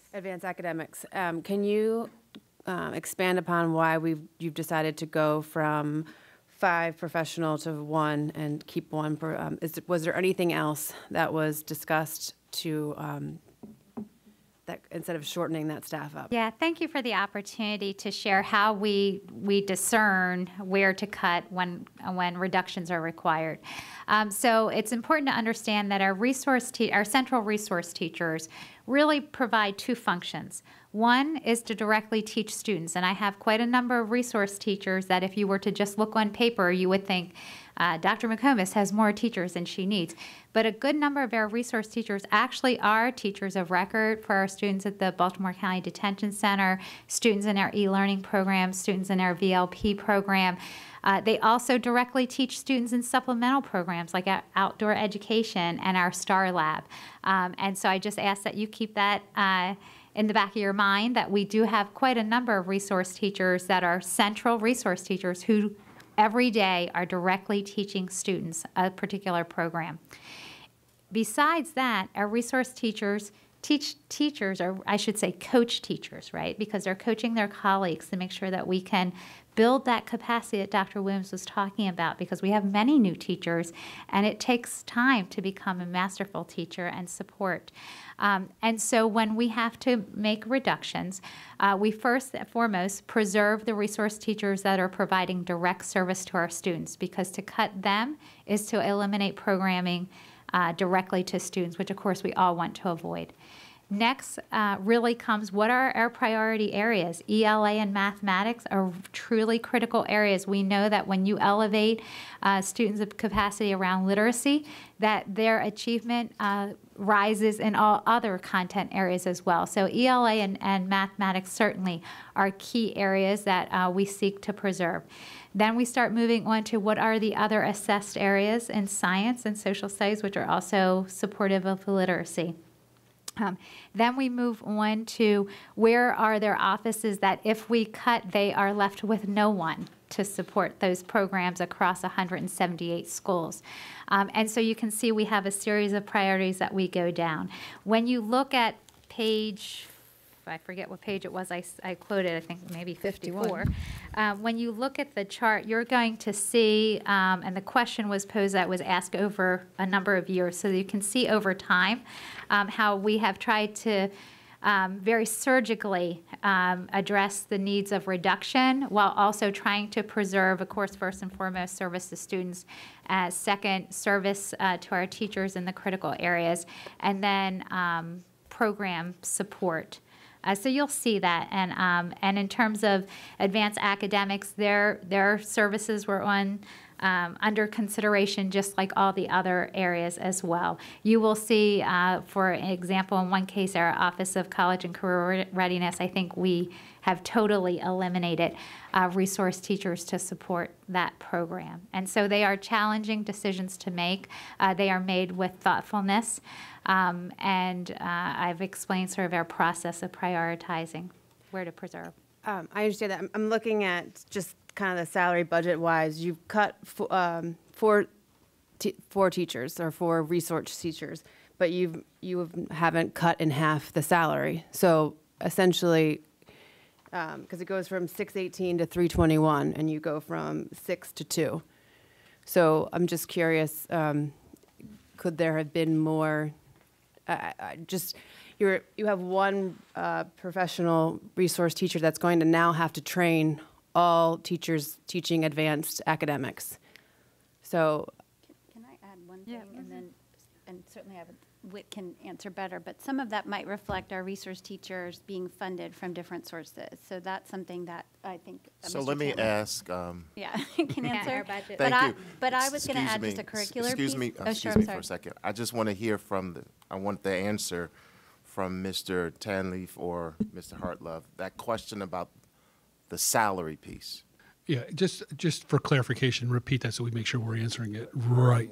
Yes. I'm just trying to understand cutting 4 teachers and the salary is I mean, you haven't cut the salaries in half and the wages in half. You've gone from 618 to 321, but you've gone from 6 FTEs to 2. So I would think that would be more of a cut. Could you say the page number that you're looking Sure, at, please? it's 209. 209. Okay. Appendix E, Curriculum and Instruction in Advanced Academics.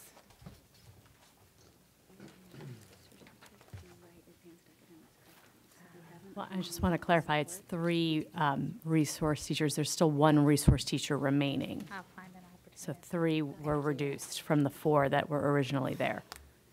It says here 5 and 1, and then 1 and 1.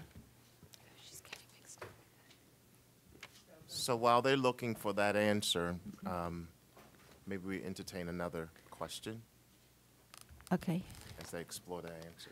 I will add, if I just may add one quality point to the discussion, is that our ELA office and mathematics office works with advanced academics to also help infuse and provide that capacity building. So that's part of the strategy of shifting. Thank you. Thank you. And for ELA resource teachers on that same grid, you have cut to 7. Now, how are they distributed K to 12? Go ahead, may I? There will be 3 elementary, 3 secondary, and 1 dedicated to collaborate with special education on intervention, specifically K to 12. So if we get, or when we get a new reading series for K to 5, how many did you say we had? I would have 3 for 108 elementary schools. So we're going to get a brand new series, but very little support to ensure that it's implemented as intended with results that we need. Okay, that wasn't quite, it was just, okay, thank you. Other questions for CNI? Yes, Ms. Joes? Thank you. I'm not going to ask you a great question just so that I'm clear.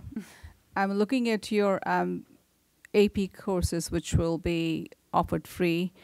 Are these just the courses that are offered by the AP board, or are there additional that you could add to this list? Go ahead. So the money that's being requested is to pay for the examinations of the students. So the courses are always free for the students to take, but for them to take the exam, there's a fee for that. So that's what the money is about. The list that's provided, I don't know what page. Page 20. Is 34 out of 38 possible advanced placement courses are offered in Baltimore County Public Schools. And the 4 that are not offered are listed at the bottom.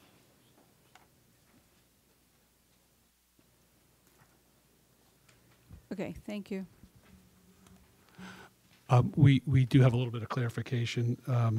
So, Ms. Dominowski, if you go on that same page, if you go down to instructional salaries and wages, which is where those resource teachers would be captured, you notice we're going from 400 down to 111, and that corresponds to the 4 FTE, the reduction of 4 FTE. So we went down about $300,000, maybe not quite $300,000 for 4 FTE.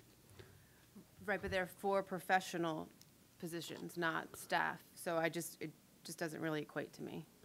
It seems like a professional would probably make more than a support staff, and you cut 4 of them, but not even $300,000 from the budget. And actually, it's like a 20-something% increase in those 2 positions' salaries. So we'll have to, I don't have all the details in front of me, but that isn't all pure salary. Salaries would also include for instance, if you were paying for summer school, if you're paying stipends, if you're doing curriculum development, I'm not saying that's here, but things in salaries are not just straight salaries.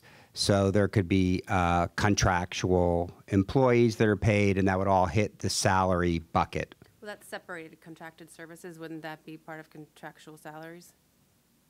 It depends on how it's structured. A contract would fall under contractual, but we have employees that we pay from our payroll, and they're contracted. They're not FTEs, and those would get paid under salaries.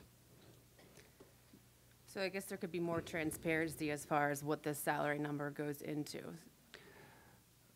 Because it doesn't, I don't have anything to base it off of other than the support staff or the FTE totals to think that those salaries are that. Right, so for a question like that, to get the very granular buildup of that, we would have to go pull that apart and get back to you. But, the budget book, to show those kind of details, instead of 300 pages, it'd be 1,000 pages. Any line item could have lots of details behind it. So there's, some summary level that we need to show. We try to explain what's changing, and if more details are needed, we can provide them, certainly. Okay. Thank you. Thank you.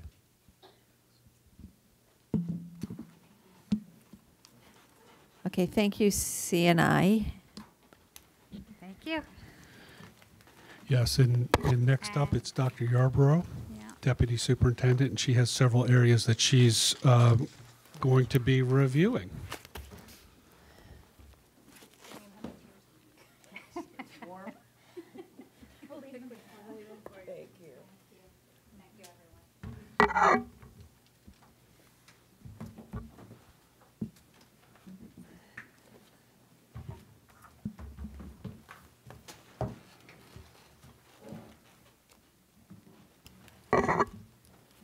Good evening, Chair Lichter, Vice Chair Harvey, Dr. Williams, Superintendent, and members of the board.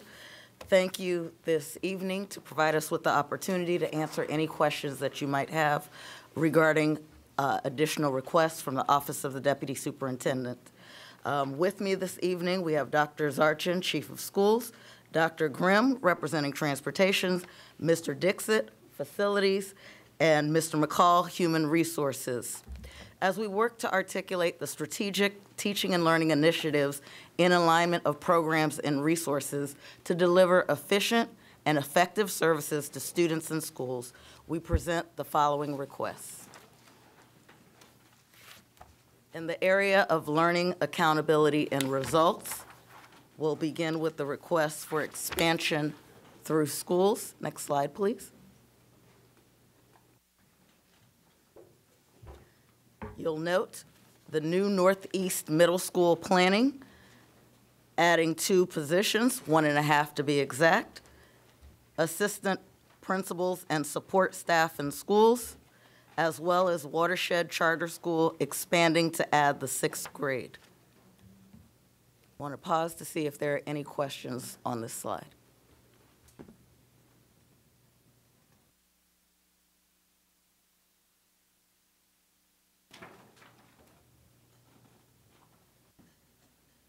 Thank you.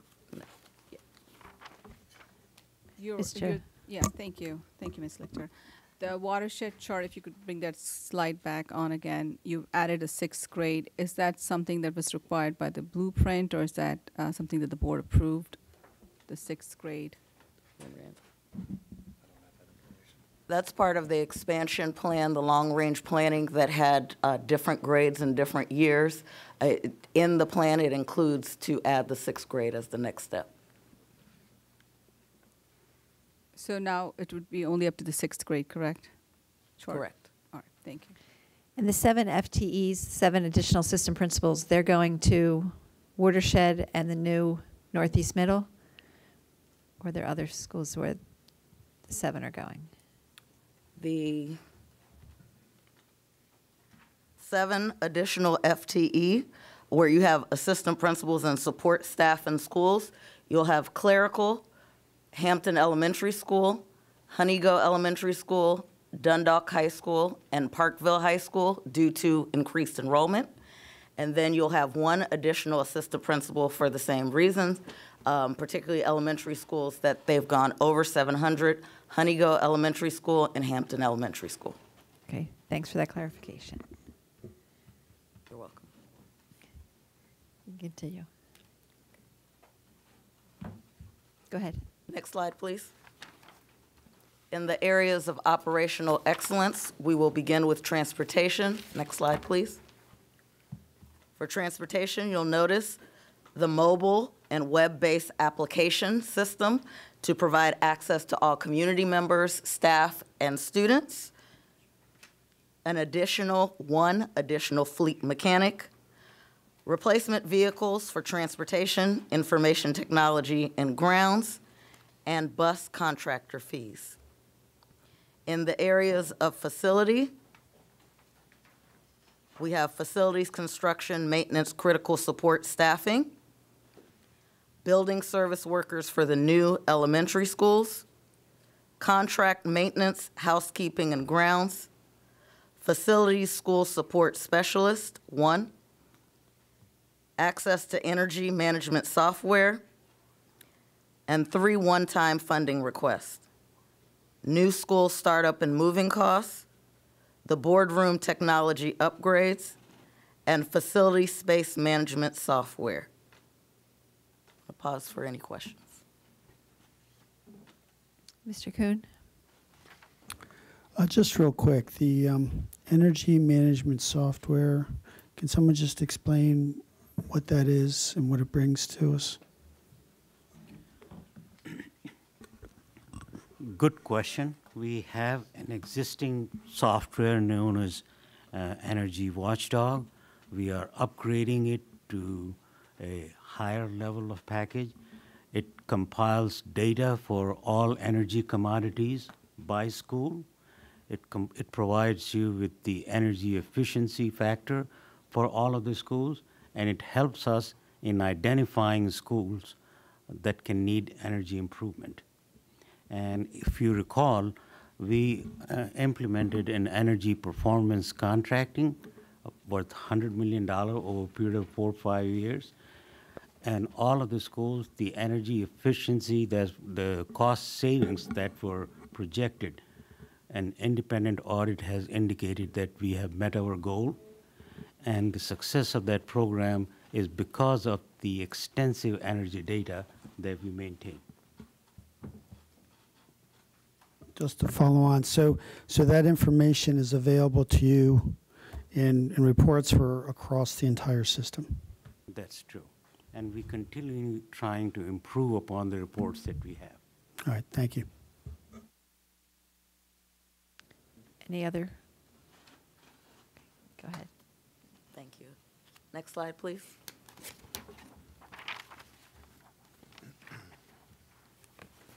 In the area of human resources, the request is for human resources clerical support and contractual employees, as well as software licenses for recruitment platform, as well as our evaluation and registration system. Have any questions?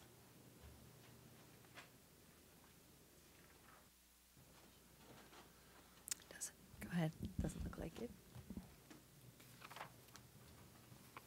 That concludes our section. Thank you. At this time, we'll turn it over to Mr. Pedro Agosto and the Department of Information Technology. Thank you. Thank you.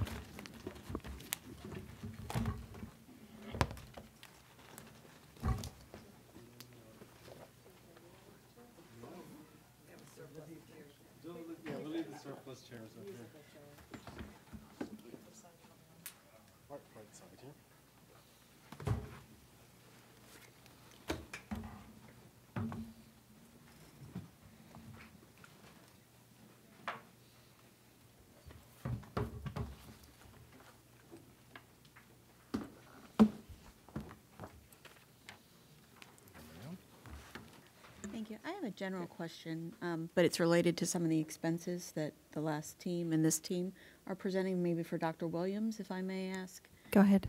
There's significant systems expenditures that I'm wondering if we have pursued grant funding for. I know sometimes those opportunities exist, and I was wondering if Dr. Williams, if anyone on your team has pursued those, or if that is a staff resource that could be beneficial, if there's been a cost-benefit analysis of additional staff to pursue those grant opportunities. Staff members, chiefs have looked at different ways of funding. Our biggest source most of the time is through MSDE. That's as much as I can share at this time. Yeah. And, Would it be helpful for the board to advocate with the state for additional grant opportunities? We're hearing about significant investments in systems, and they're terrific systems. Parents have been asking for bus apps, transportation apps that we're hearing about, but I'm wondering if we could help absorb some of those costs if there are any grant opportunities. So let's allow the team to present, and we'll hold that thought and that recommendation, Ms. Henn. We'll be happy to follow up so we can have a complete response to your question. Thank you. Okay? Well, good evening, Chair Lichter, Good Vice evening. Chair Harvey, members of the board, Dr. Williams. For those who don't know me, I'm Pedro Agosto, Chief Information Officer and head of the Division of Information Technology. And here to my right is Jody Obenstein, who's our Director of the Technology Office. So she's responsible for all of our day-to-day support for desktop services and anything out in the field. So we have a very intimate group here today. I don't have a lot of folks with all the tables. Fit the chairs. Yes. So if we go to the next slide, please.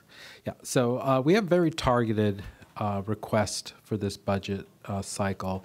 It's to support the area of operational excellence. Next slide, please.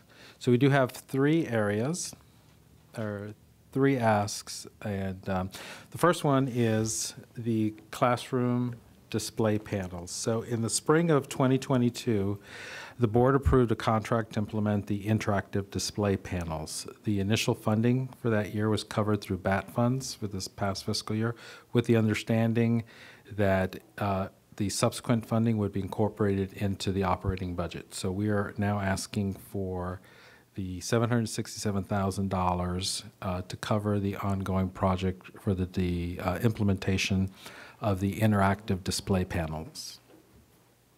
The next bullet is the IT network support. So these are three FTEs that we're asking for. The first one is for the IT network support. That resource would be added to the existing team of 4 full-time field network analysts that we currently have.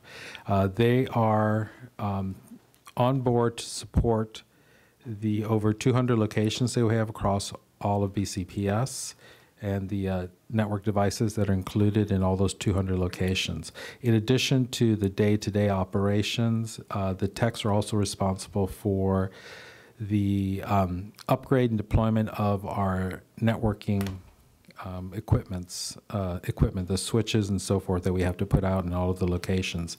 So this additional resource would be there to support day-to-day plus the increased need for tech support that we're going to have for the implementation.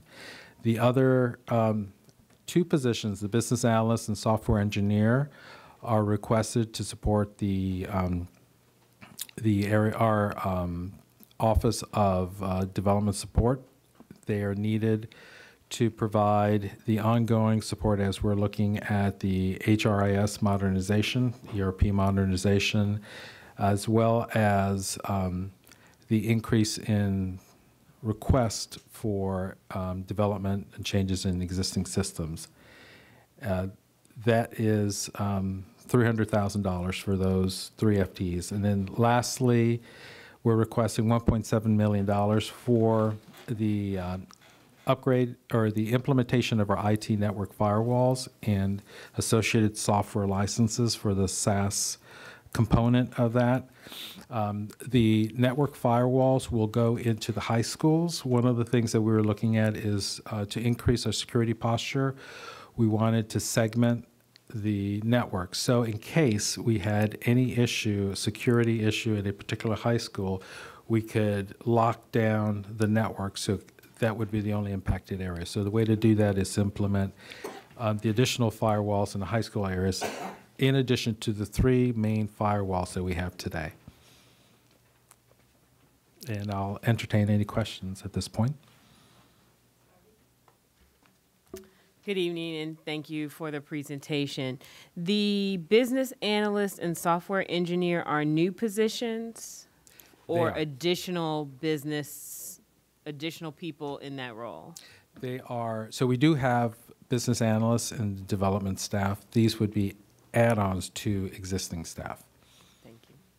Ms. Domanowski? You mentioned the 1.7 million. Yes. Is this just for the firewalls for high school? Yes, so this is the increase for firewalls for high schools plus the additional software that goes along with it and services that go with it. Has there been any,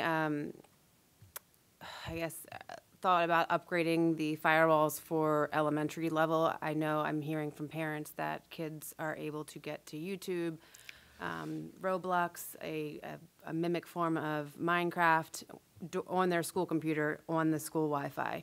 And it's causing issues at home when they come home, and where, sometimes at that, K through 12 to K through 3, they don't have they don't, entertain screen time at home. And it's a fight because you're supposed to bring your Chromebook home to do homework or to charge it or for whatever reason. So I wanted to know if that was being addressed. Well, it's, I'll start by saying that the firewalls will address what I'll call improper use of networks, so that if we see malicious attacks or and denial of service, so we're getting a string of just bad traffic coming in, trying to disrupt our services, firewalls will catch that. In terms of the controls that we have at the device level, which is what you're talking about with the Chromebooks, I'll let Ms. Obenstein just talk a little bit about what we currently have in place with the cloud management, and then also the event detection at the device level. Absolutely. So it's a great question that you're asking. And one of the things that we are looking at is the protections we currently have in place. So that would be things like the filtering, which limits the inappropriate access to those sites, as well as some of the controls that Google offers us centrally to manage the access to specific parts of that device. So some of the things that help us with this are some examples of when that's being used, and that's not for here, but we'll be taking that item from you and doing some more research. But that is different than the firewalls that Mr. Augusto was talking about earlier. Yeah, and I'll make that clear. I'll reiterate. So in general, when we do get questions or potential issues, the very first thing we always ask for are specific examples. If we can get examples to allow us to troubleshoot, if we can actually have names of people that are going through items, it helps with our troubleshooting efforts and helps us identify if there's something there that we need to close the gap on. Thank you. Other questions? Okay. Thank you. Thank you. That was slide 20 of 21. So. Just going to summarize it. Okay. Yes, please. So thank you to all of our staff, and thank you for all the thoughtful questions. And I'm surprised that we were able to get through everything tonight, so that's good. Just to let you know, obviously our budget book is out on the website.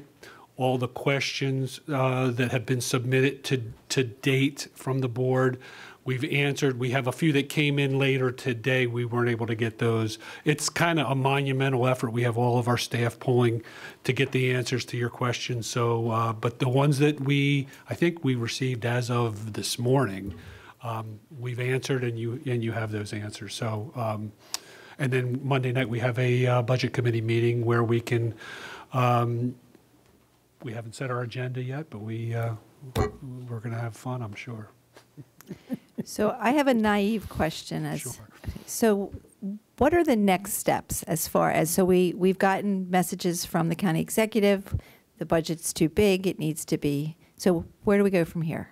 Well, really the next step is, I believe it was the date of, The 28th is the next. 28th. Right. February 28th is the next official date. Everything we do between now and then would be information. The committee meeting is an information. If we, at the next meeting, if we have anything on the agenda, it would be information. On the 28th, the board will adopt your official request, in effect, and that's what it is. And then that goes to the county government. Anything we hear, like, comments in the news and so on, those are just comments. They don't really, you can respond to those, and you can use those in your thought process and, in your decision-making process. But they're just kind of weighing in on what they've seen so far.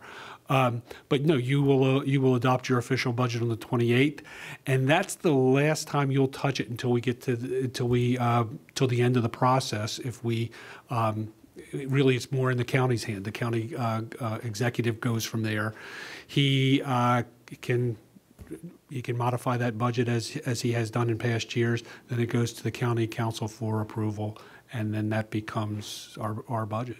So if we don't modify it, there's a good chance the county executive will modify it. Yeah, he's going to look at what we've put out on the table, and he's going to look at it compared to what he believes is. And he's going to more than likely make reductions down to a certain level is probably what he's going to do. But we're giving him the power to make the reductions versus us making those decisions. Yeah, I think that's a very good point. You can, and this is strategy, and I'll just go my own little. This is Chris Hartlove talking for a second.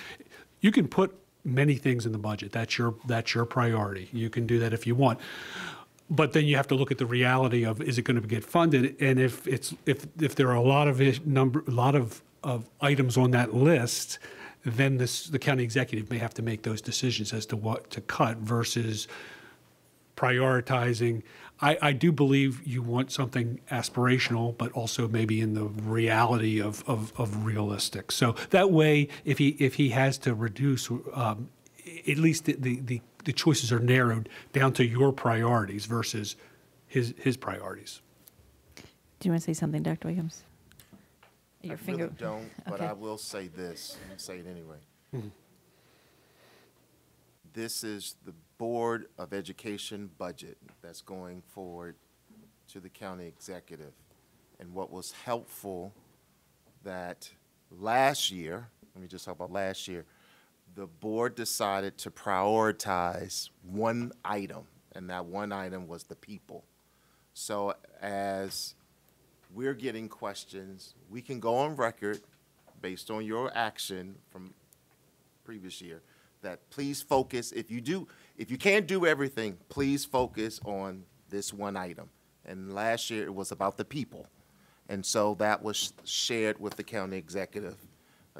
So I just want to offer that whatever happens in the process between now and the end of February, I will ask, or Mr. Hartlove will ask, you took my budget, tweaked it, did whatever you need to do. Now it's the Board of Education budget.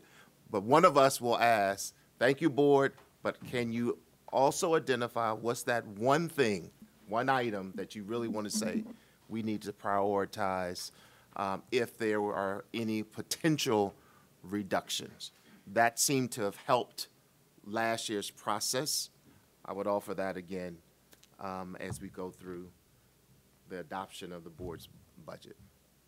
Would you agree, Mr. Hart? I agree with that 100%. And as we go through the process over the next few weeks, we will update you on any revisions to numbers. An item that may come out during that period of time is the spending affordability. So we could probably update you on that. That's not something you don't have to act on it, but it's just information. Like I said, everything between now and the 28th is solely information to help you make your final decisions. So there's a long time between now and the 28th. We have a board meeting on the 14th of February, which is in 3 weeks. I know that we sent you more questions that you weren't. Right. So does it make sense to make a motion to add another work session to the February 14th to do some of this work that you're talking about now instead of waiting until February 28th just to make the adjustments? I think that's a good suggestion. And anything that you can, we will cost out anything, but timing, Right. So it's 3 weeks from now. If you have an right? idea today, let us know something you would like to add, because then we can give you a cost. And that cost can inform you as to, do I want to ask for this, or do I not want to ask for it, or do I want to maybe revise my request down a little bit or up a little bit? So, but time is, is our staff, the budget staff's ally. If, if they have time, they can get you the answer. So I think to find out, I guess I have to make a motion to add a work session to February 14th agenda on the FY24 operating budget. If you're asking, I'd move that or second it. Okay, so second. Madam Chair. Any further discussion? Ms. Gober, can we take a roll call vote on the motion to add a work session of the budget, operating budget, on the February 14th Board of Ed meeting? Ms. Dominowski? Yes. Ms. Pumphrey? Yes. Mr. McMillian? Yes. Ms. Henn? Yes. Ms. Harvey? Yes. Ms. Hassan? Yes. Mr. Offerman? Yes. Dr. Savoy? Yes. Dr. Hager? Yes.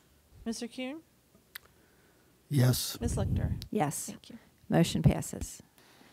And I'd just like to thank staff for all of the time and effort they put into that. I know we sent a lot of questions with a lot of details. So this will give us some time to really go through those answers, probably send you more, knowing we have 3 weeks before that February 14th. So thank you very much. So I would like to associate myself with Chair Lichter comments. 47 pages of questions and answers were a lot. I would just ask board members, please try to adhere to our time frame, because if you don't, we cannot guarantee to have a complete response. We want to make sure we have a complete response. So some of you, I'm not looking at anybody particular, but your answers will be provided definitely. But it takes a lot of work to make sure we understand the question, and sometimes we don't, so we kind of talk about it and then to provide a complete response. So thank you all. Right. So we need to send those questions right away to give staff. You didn't. You. And we had a we had a marathon meeting this morning. I'm sure you It did. was questions, I think, for 2.5 hours, just going through questions. So. Okay. So again, thank you to staff. Thank you ahead of time for the preparation for the February 14th. But thank you. So now let me get back to where we are.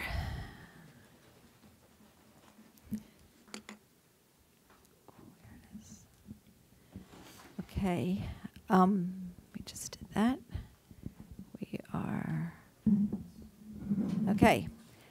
The next item on the agenda is review of the Board of Education of Baltimore County public comment and attendance guidelines and procedures. As a reminder, the board discussed this agenda item at the, we're laughing because we just got a comment that Valentine's Day is a great time to talk about the budget. Well, we're going to be together. We might as well. If you want to bring the candy, that's fine. But okay, back. We'll all wear red, right. Okay, as a reminder, the board discussed this agenda item at the January 10th, 2023 board meeting and postponed it until the January 24th meeting. 5 options were provided to board members with recommended changes, which incorporated suggestions from the January 10th meeting. So we had a lot of suggestions. We tasked Ms. Gover with taking our suggestions and putting them into 5 different options. So I'd like to thank her first for her work on those options and sending them to us. So at this time, I will open the floor for discussion on the options that were posted. Ms. Dominowski. I add mine because it wasn't added. Okay, so you go ahead and make your motion. I move to replace the Board of Education public comment and attendance guidelines and procedures that was made effective August 10th, 2021 until further notice with the following Board of Education Baltimore County public comment and attendance guidelines and procedures. Effective February 14th, 2023 until further notice, starting with it's February 14th. 2023 Board of Education public meeting, the board will begin conducting participation by the public portion of the meeting adhering to the following guidelines and procedures. Attending the board meeting in person. Any person may attend the board meeting by signing in with a staff member upon entering the building. All persons will be admitted until the meeting room has reached its full capacity under the fire safety code and regulations. Speakers. All persons and stakeholder groups are encouraged to address the board by completing and submitting a board meeting public comment registration form. Registration to speak will open 1 week prior to the board meeting date and close at 11:59 p.m. on the day before the meeting. Public comment is limited to 10 speakers, and speakers will be selected by the student board member from a hat of all registration submissions received within the designated timeframe. Prior to calling the first speaker, the board chair will again explain these meeting procedures for the benefit of the viewing public. If a speaker is selected that is not in attendance, the student board member will select the next speaker until 10 p.m., until 10 public speaker spots have been filled or there are no more registered speakers to call. There will be no option for public comment, virtually or by phone. All comments are limited to 3 minutes per speaker. Time will be monitored using a timer. At the end of the 3-minute period, speakers will end their comments. Speakers may be interrupted from speaking if they address student or employee matters or comment or matters unrelated to public education in Baltimore County. Any person who is not called to speak or is unable to attend in person can submit their comments in writing to the board by email. All written comments submitted to the board under the same guidance will be posted to board docs for public viewing. All speakers are encouraged to provide feedback on policies, programs, and practices within the purview of the board and school system. The board asks speakers to refrain from addressing specific student or employee matters, matters under appeal or comment, or matters unrelated to public education in Baltimore County. Any inappropriate personal remarks or other behavior that disrupts or interferes with the conduct of the meeting will be deemed out of order. Location. 1, all Board of Education public meetings will be held at 6901 North Charles Street in Towson, Maryland, except for 3 out of a fiscal year. Over a fiscal year, board members will select 3 different locations to hold meetings on 3 different dates. These locations should be centrally located for persons of all 7 districts in Baltimore County. For example, but not limited to, the following: Western School of Technology, Sudbrook Magnet Middle School, Lock Raven High School, Milford Mill Academy, Carver Center for the Arts and Technology, Overly High School, Eastern Tech High School. Safety procedures. Members of the public are asked to use the appropriate amount of caution if they have symptoms of illness. Everyone attending the meeting will sign in with a staff representative. Only persons requesting public comment will be required to register online prior to the meeting. All attempts will be made to allow for the maximum public attendance available at all meetings within the fire code and safety requirements of the meeting room. If the meeting room reaches full capacity, an overflow room will be made available. Is there a second to Ms. Domanowski's motion? Second, Kuhn. Okay, discussion. Ms. Henn. Thank you. I support this motion. I do have a question for Dr. Williams, and that is, what is the burden / cost to implement the location guidelines of the motion to hold 3 meetings a year at the various locations? Is there any cost in terms of technology upgrades, and can you speak to the staff time and or burden to carry this out to support the board? So I know we reviewed that. I'm looking at communications or Dr. Zarchin, the cost to actually have a board meeting on another location other than Greenwood. But since no one's moving at this point. One moment. Oh, okay.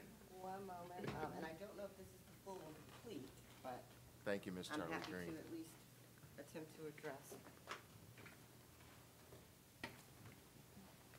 Okay, good evening, everyone. Good evening. Thank you, Dr. Zarchin, for joining. I believe we did present, and it may have been an update to the board or weekly communication to the board, at least some rough estimates of the cost of moving board meeting locations. And so very quickly, if you'll pardon my reading, at a regularly scheduled Board of Education meeting held at Greenwood, 2 staff from BCPS-TV are assigned to support the needs of the meeting. To support the needs of a meeting held off-site, the number of BCPS-TV staff would likely increase to 8. The number of hours required for BCPS-TV staff to support an off-site meeting would also increase due to the need to transport, set up, and test equipment prior to the meeting. direct and support the needs of the meeting while in progress, and break down and transport all equipment at the conclusion of the meeting. Half of these staff members are paid hourly and would be due overtime. An approximate cost of overtime for 4 staff would be $1,500 to $1,700 per meeting. BCPS-TV would need to rent equipment such as microphones, cables, soundboard, and an operator. The approximate cost for this equipment rental is $1,700 per meeting. It then goes on to talk about security costs.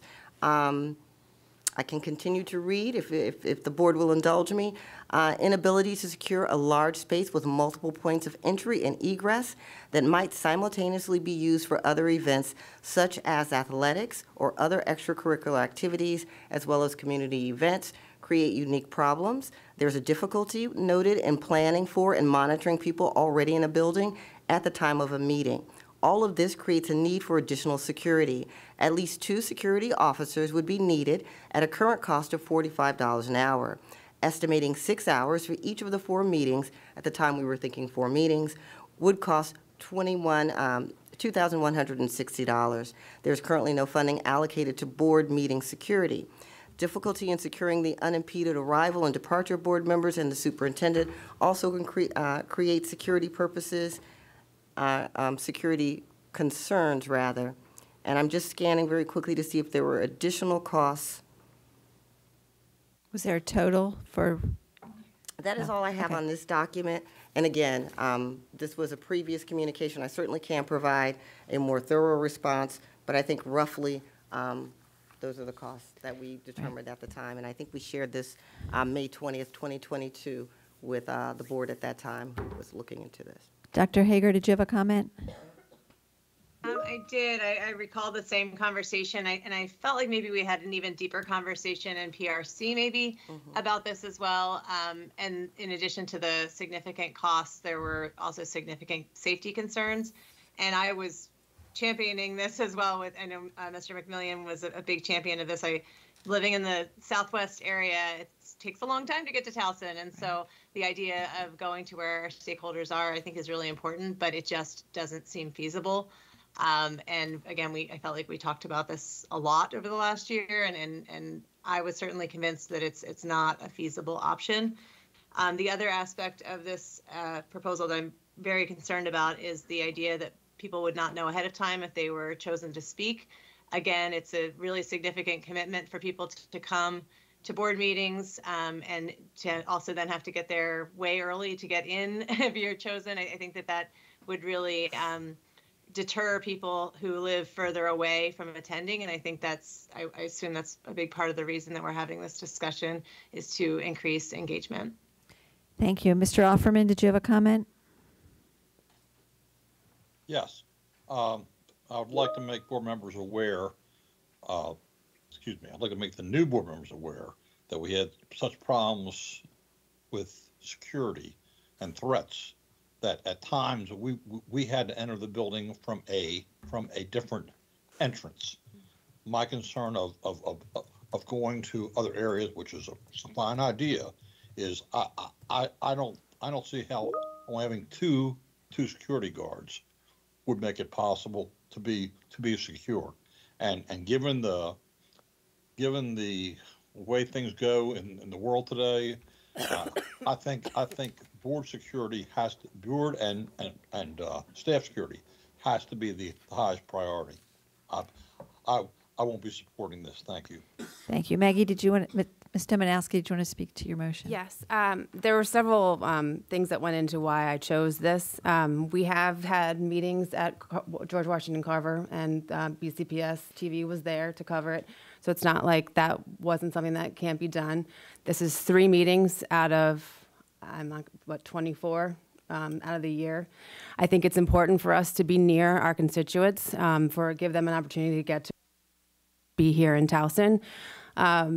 Also, as far as security purposes, we're going to schools where our children go to school. So if our children are safe there, we should be safe there. Thank you.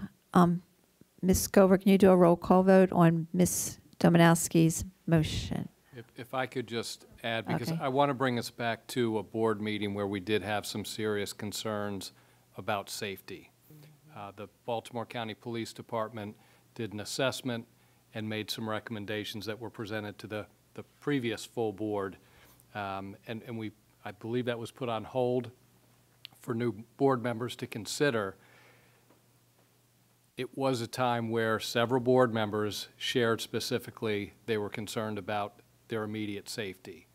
So I think it would be important to go back and revisit that assessment that the Baltimore County Police Department provided for us and look at possibly getting recommendations if we're going to move the board meetings to schools or other locations.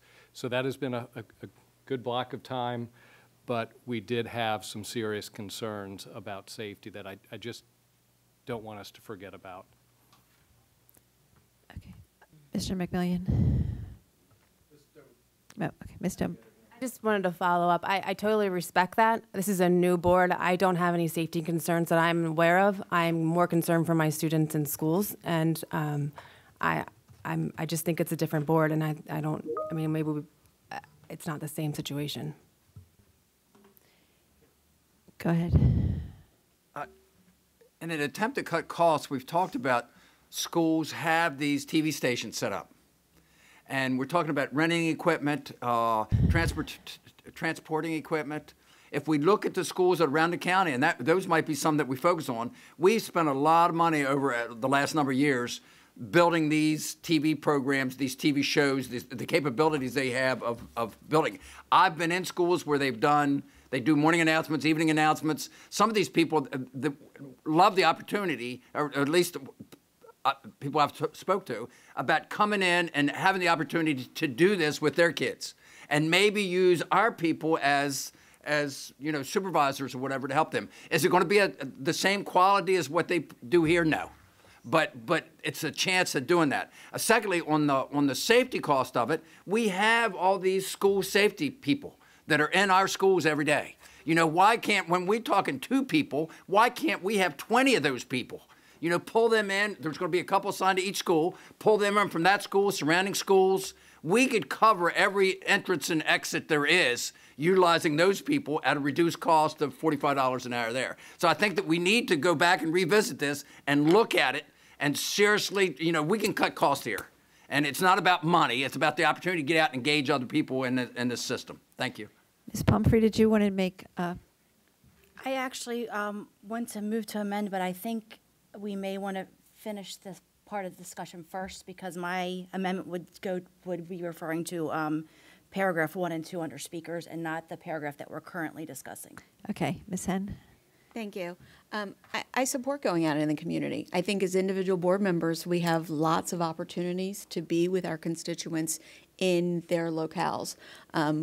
Chair Lichter supported us or encouraged us to visit our area advisories and to go to those meetings and to get out and to visit schools, to visit PTA meetings, community meetings. Those are all opportunities that we can take advantage of as board members. Those groups love when we go out, and I find them to be extremely rich opportunities, and that not that this wouldn't be another opportunity, but the risks, I question whether the risks are worth the reward, and it's not going to change the fact of me going out and being in my community, talking to stakeholders. That's not going to change, and it's not putting anyone at risk. It's not placing a burden on schools. It's not placing a burden on central office staff. And I'm sharing that feedback I hear at the full board meeting and bringing that back and echoing that feedback that I receive as an advocate and as a representative for those communities. So I think the end goal, I support that. I think the means is what we're discussing and debating. I think the means can be accomplished in a safe way. I've been on the board, this is going into my 6th year. I have had safety concerns. We are subject to those. We make decisions that are unpopular. Unfortunately, that is today's world. And I appreciate the safety measures that Dr. Zarchin spoke to. I appreciate that this is a controlled environment, and I would suggest alternative means of reaching out to the community. Last comment, Ms. Hassan. Thank you. So I'll speak to the transportation and the locale first. So I do agree with the safety concerns. I experienced sort of that from an outside perspective, as just a member of the audience, I believe last year, prior to even being sworn in or becoming a candidate and a finalist. So I did feel that. And the fact that there were individuals outside of our building banging on windows is not a safe environment. And, you know, we have this location here for a reason. And I think we shouldn't have to subject all of our schools to that fear and that stress and that strain, because, you know, as Ms. Henn, as you said, we have so many opportunities to visit our schools. I know me personally, I'm visiting every single middle and high school in BCPS and some elementary schools by the end of my term, and I encourage all of you to do the same. If you want to amplify student resources in schools and all of these recording studios, check out BCPS-TV. Let them know you want to do a segment in their schools, because I promise you they will be so eager to see that. So I just think there are other manners to go about this. Also, the fact that this is a little bit inaccessible to individuals with limited transportation. There are reasons a lot of people pick certain board meetings to come and testify, and sometimes it's based on what we're discussing. So the fact that they all have to come and say, okay, well, we might get selected, but if not, we're sitting here until we go home, just isn't fair to people who don't have that regular access to transportation, people who take buses, people who get rides to the board meetings. I know I used to be one of those people. So I just think it's not entirely equitable. It doesn't consider the fact that our board meetings are 5 hours long and must be recorded. It doesn't consider the fact that, you know, these buildings are utilized for a lot of other spaces. So if we're going to, you know, think about equity, we can think about how we can assist in providing transportation to Towson, how we can, you know, build that program. But I think it's a little bit inequitable and unfair to, you know, put all of these schools through stress when we have the responsibility and the capabilities to go out into our communities. Okay, so now at this point, we will vote on Ms. Domanowski's motion. I'd like to move to amend. Okay, make your amendment. Motion would be to substitute. I'll second. Do you want me to say it first? Oh, right, I'm sorry. I'm like. Thank you for your support, though. I'm just kidding. Thank you, Ms. Charlie Green. Dr. Zarcher, thank you. I move to substitute, and I hope I do this correctly. I move to substitute under speakers, paragraph 1 and 2, with paragraph from option B, paragraph 1 and 2 from option B. Did I say that correctly? So I want to substitute paragraph 1 and 2 in Ms. Domanowski's motion under speakers to paragraph 1 and 2 under speakers in option B that was provided previously. So you're adding the idea of continuing the registration for speakers. I'm just making sure that that's the intent of your motion. Yeah, so the intent is to continue with the online registration and verify, and also with the first come, first served wait list available 30 minutes prior to the meeting. Is there a second to Ms. Pumphrey's amendment? I'll second. Okay. Okay, now we'll do a roll call vote on the amendment. Correct? Can you read the whole? Miss, What are you talking about? What are we talking about? So, Ms. Domanowski sent us an email with what she read to us Right. about 15 minutes ago. Ms. Pumphrey is making a change to what she sent us. So she is changing the speaker's paragraph 1 and 2, which talk about not needing to have the registration, to what is on the options that Ms. Gover posted in board docs. The first 2 paragraphs of option B, correct? Correct. If I could just Go ahead. clarify. So what you're saying is correct. My reasoning is based upon Dr. Hager's recommendation that speakers know in advance if they're selected, also to continue with our electronic sign-up format. That's my intention as far as combining Ms. Domanowski's request along with option B that we were provided prior to the meeting. So that's what we're voting on. Could you just read how it would read, so, just to clarify? Just paragraph 1, correct. So under speakers, it's option B. It would say, any person or stakeholder group representative who wishes to address the board must register online. Do you want me to continue? No. Okay. Got it, thank you. You're welcome. And before we do a roll call vote, I just want to say one thing, that the security we have in schools on a daily basis would not be the security we'd have if we move the board meetings. We have Rapture, we have somebody sitting there, they have to come in. So it's not the same level of safety that we would have if our kids were in the building. Okay, roll call vote on Ms. Pumphrey's amendment to Ms. Domanowski's motion. Ms. Domanowski? Yes. Ms. Pumphrey? Yes. Mr. McMillian? Yes. Ms. Henn? Yes. Ms. Jose? No. Ms. Harvey? No. Ms. Hassan? No. Mr. Offerman? No. Dr. Savoy? No. Dr. Hager? No. Mr. Kuhn? Yes. Ms. Lichter? No. Favor is 5. So the motion does not pass. We will now do a roll call vote on the original motion from Ms. Domanowski. Ms. Before we vote, may I offer an amendment to Ms. Domanowski's? Yes, go ahead. I'd Remember like- that we do have 5 options right here. Okay. I'd like to amend Ms. Domanowski's motion by striking the location section. Okay.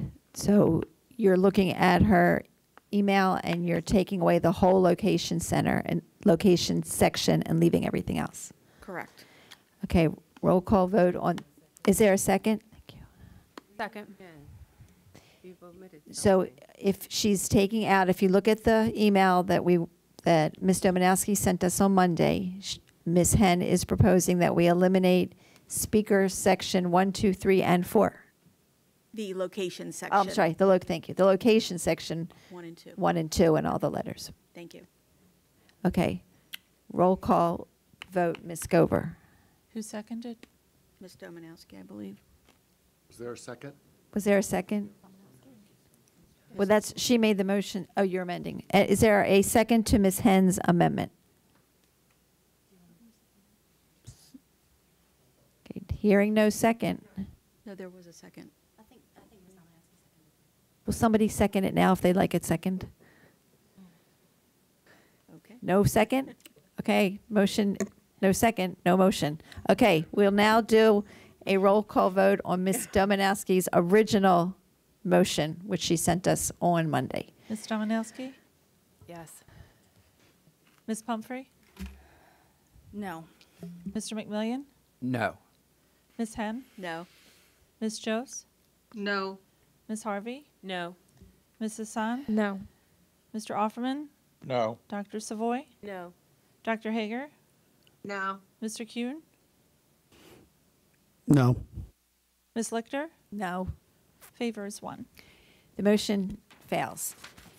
We are back to the 5 options that were attached to your board docs.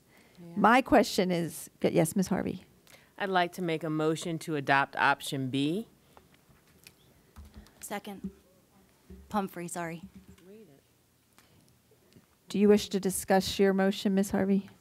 Yes, I think that being considerate to people's time, it is important that they know in advance if they are able to speak. However, I do think it is worthwhile to allow people who are coming to fill spaces where speakers don't show up. I think the number 10 for 3 minutes remains appropriate, and therefore I support option B. Can I have a roll call vote on? Motion to amend. Yes, Ms. Domanowski. I just would like to strike no speaker substitutions will be allowed. 2 speaker substitutions will be allowed if the one of the 10 are not chosen. So Is that already an option? yeah, it's very confusing.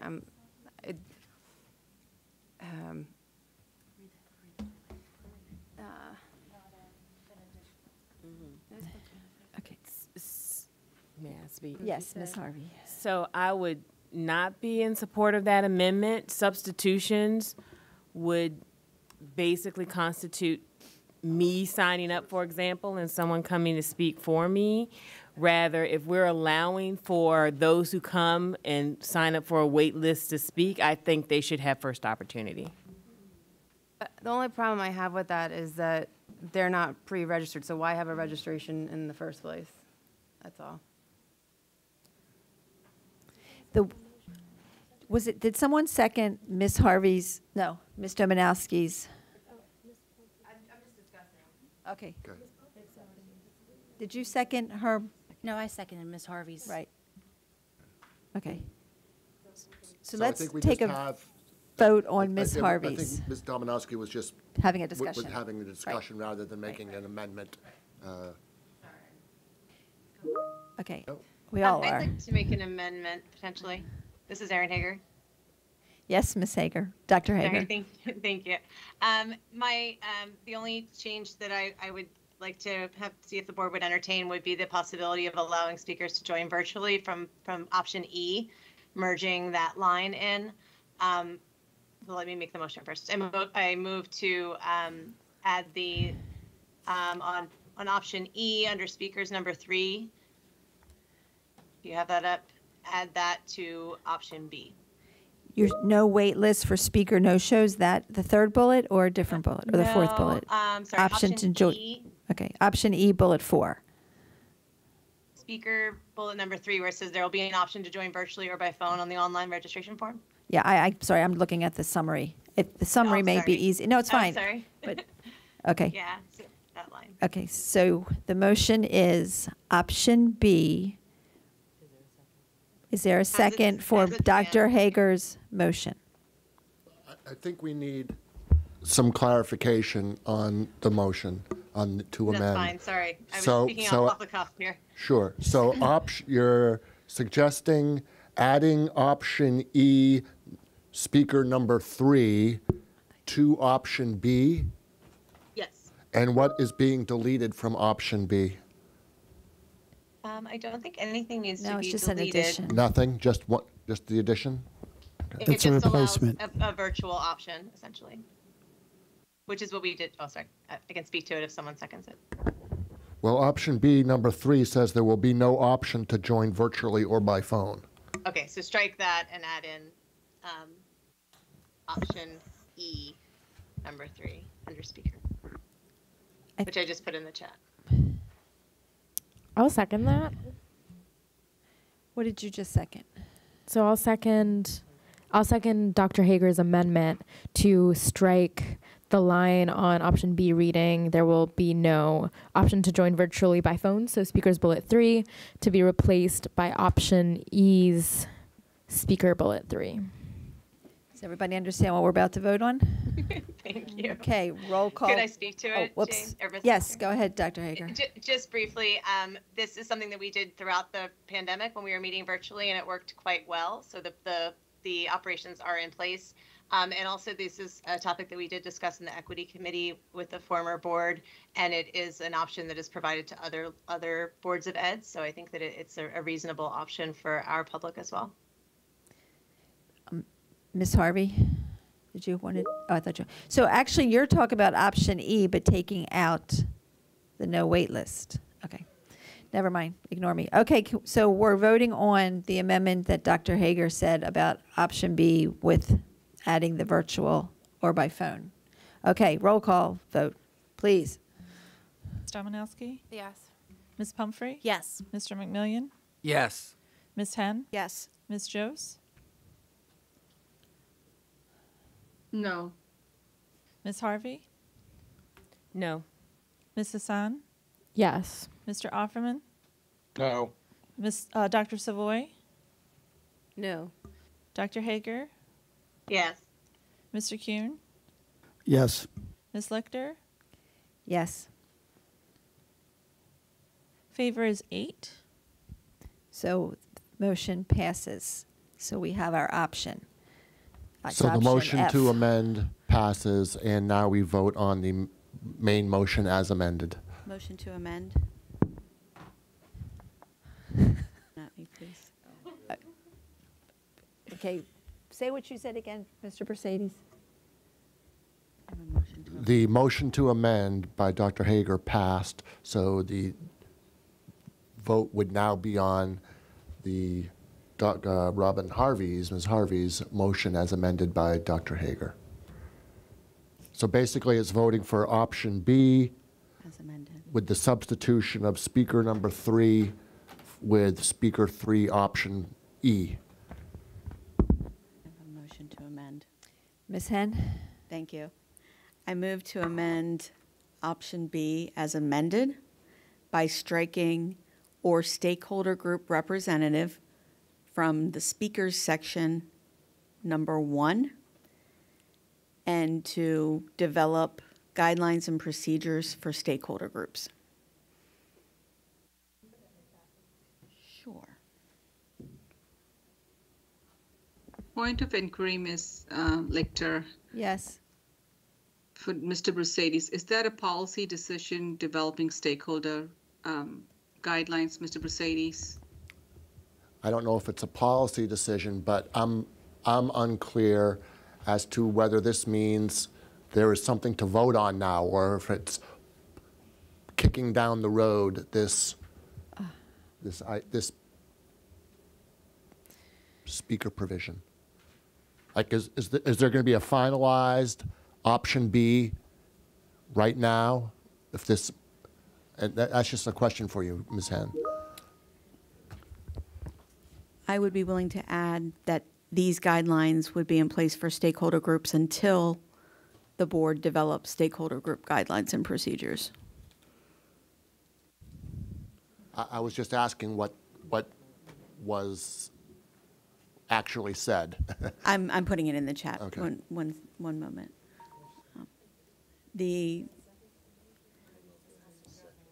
I'll repeat it. So, and then ask for a second. Is that okay, Madam Chair? If it's about stakeholders, then you do have a policy on stakeholders. Right. To develop stakeholder guidelines. Okay. Specifically. And my motion is to amend option B as amended to strike or stakeholder group representative from speakers number 1, and for the board to develop stakeholder guidelines.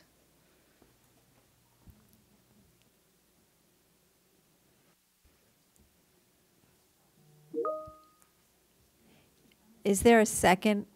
Public comment. There's no second. Thank you. So, yes, Dr. Williams, get us out of this. No. Chair I'm Lichter, teasing. now we are Okay, I'm back. sorry. Now we Okay, are go ahead. back to Ms. Harvey's motion and as Option amended B. by Dr. Hager.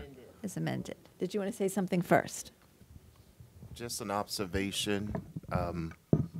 We're trying to do so many things to these options, and maybe you look at one or two things you want to do first, allow that to play out, and then maybe add on. I will have to say, I understand the need about virtual and phone, but when we had that, it was extremely problematic to manage who's here, who's not here, is a person. So I understand the desire, but we're, it feels like we're trying to do a lot in this setting, and maybe just back to Ms. Harvey's point, that we have the 5 options, maybe try one, and then maybe revisit. But I just wanted to offer that. This feels like where we slightly were 2 weeks ago, making changes and not really understanding what it really means. But I just had to put that piece.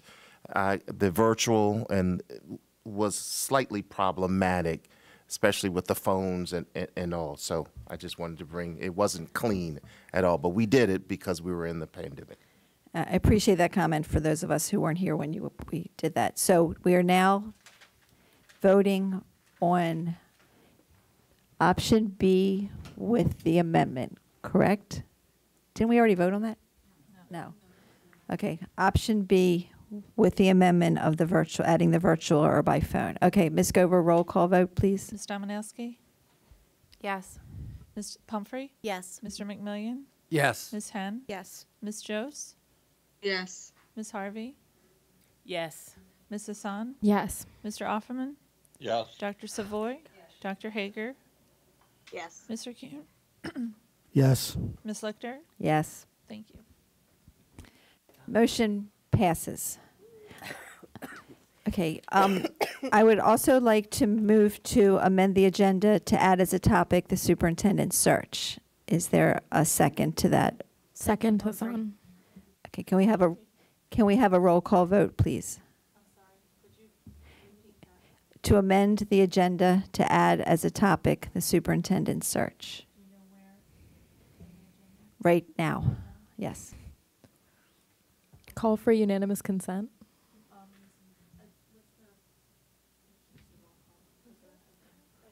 Can we have a roll call vote, please?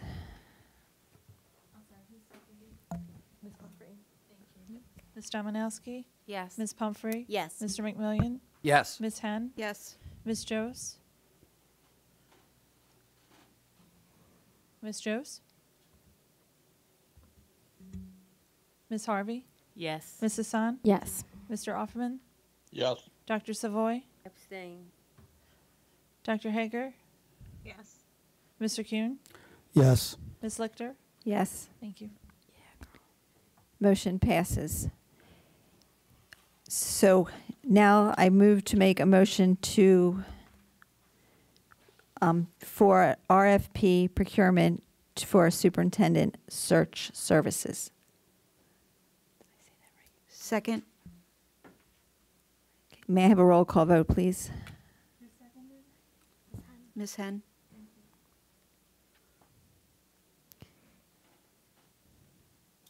Ms. Dominowski? Yes. Ms. Pumphrey? Yes. Mr. McMillian? Yes. Ms. Henn? Yes. Ms. Jose? Ms. Harvey? Yes. Ms. Hassan? Yes. Mr. Offerman? Yes. Dr. Savoy? Yes. Dr. Hager? Yes. Mr. Kuhn? Yes. Ms. Lichter? Yes. Thank you. Motion passes. Thank you. The next item on the agenda is information items, which include the financial report for the month ending November 2022, minutes from the November 28th Southeast Area Education Advisory Council meeting. We've been on here too long. My computer won't move. Wait a second. The last item on the agenda is announcements. The board's next meeting will be held on Tuesday, February 14th, 2023 at 6:30 p.m. Did I skip something? Are we good? Oh, agenda setting. Okay, sorry.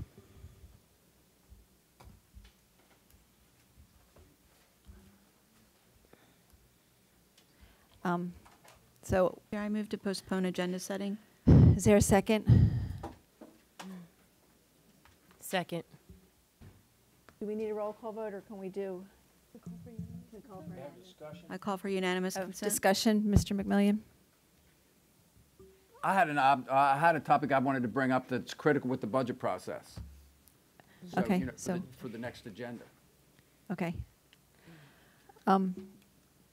Then roll call vote. Then Ms. Lichter, I'm sorry, who seconded? I thought somebody seconded it. Ms. Harvey, did you second it?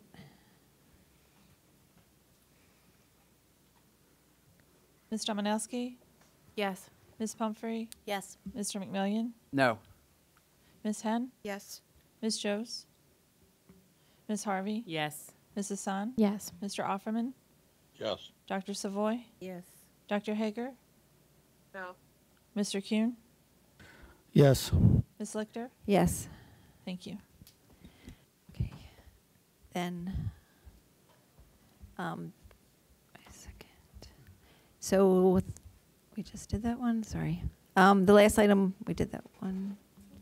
It's over, right? Where's my thing won't move? Okay, the board, its next meeting will be on Tuesday, February 14th, 2023 at 6:30 p.m. Thank you for joining us tonight. The meeting is now adjourned. Whoa.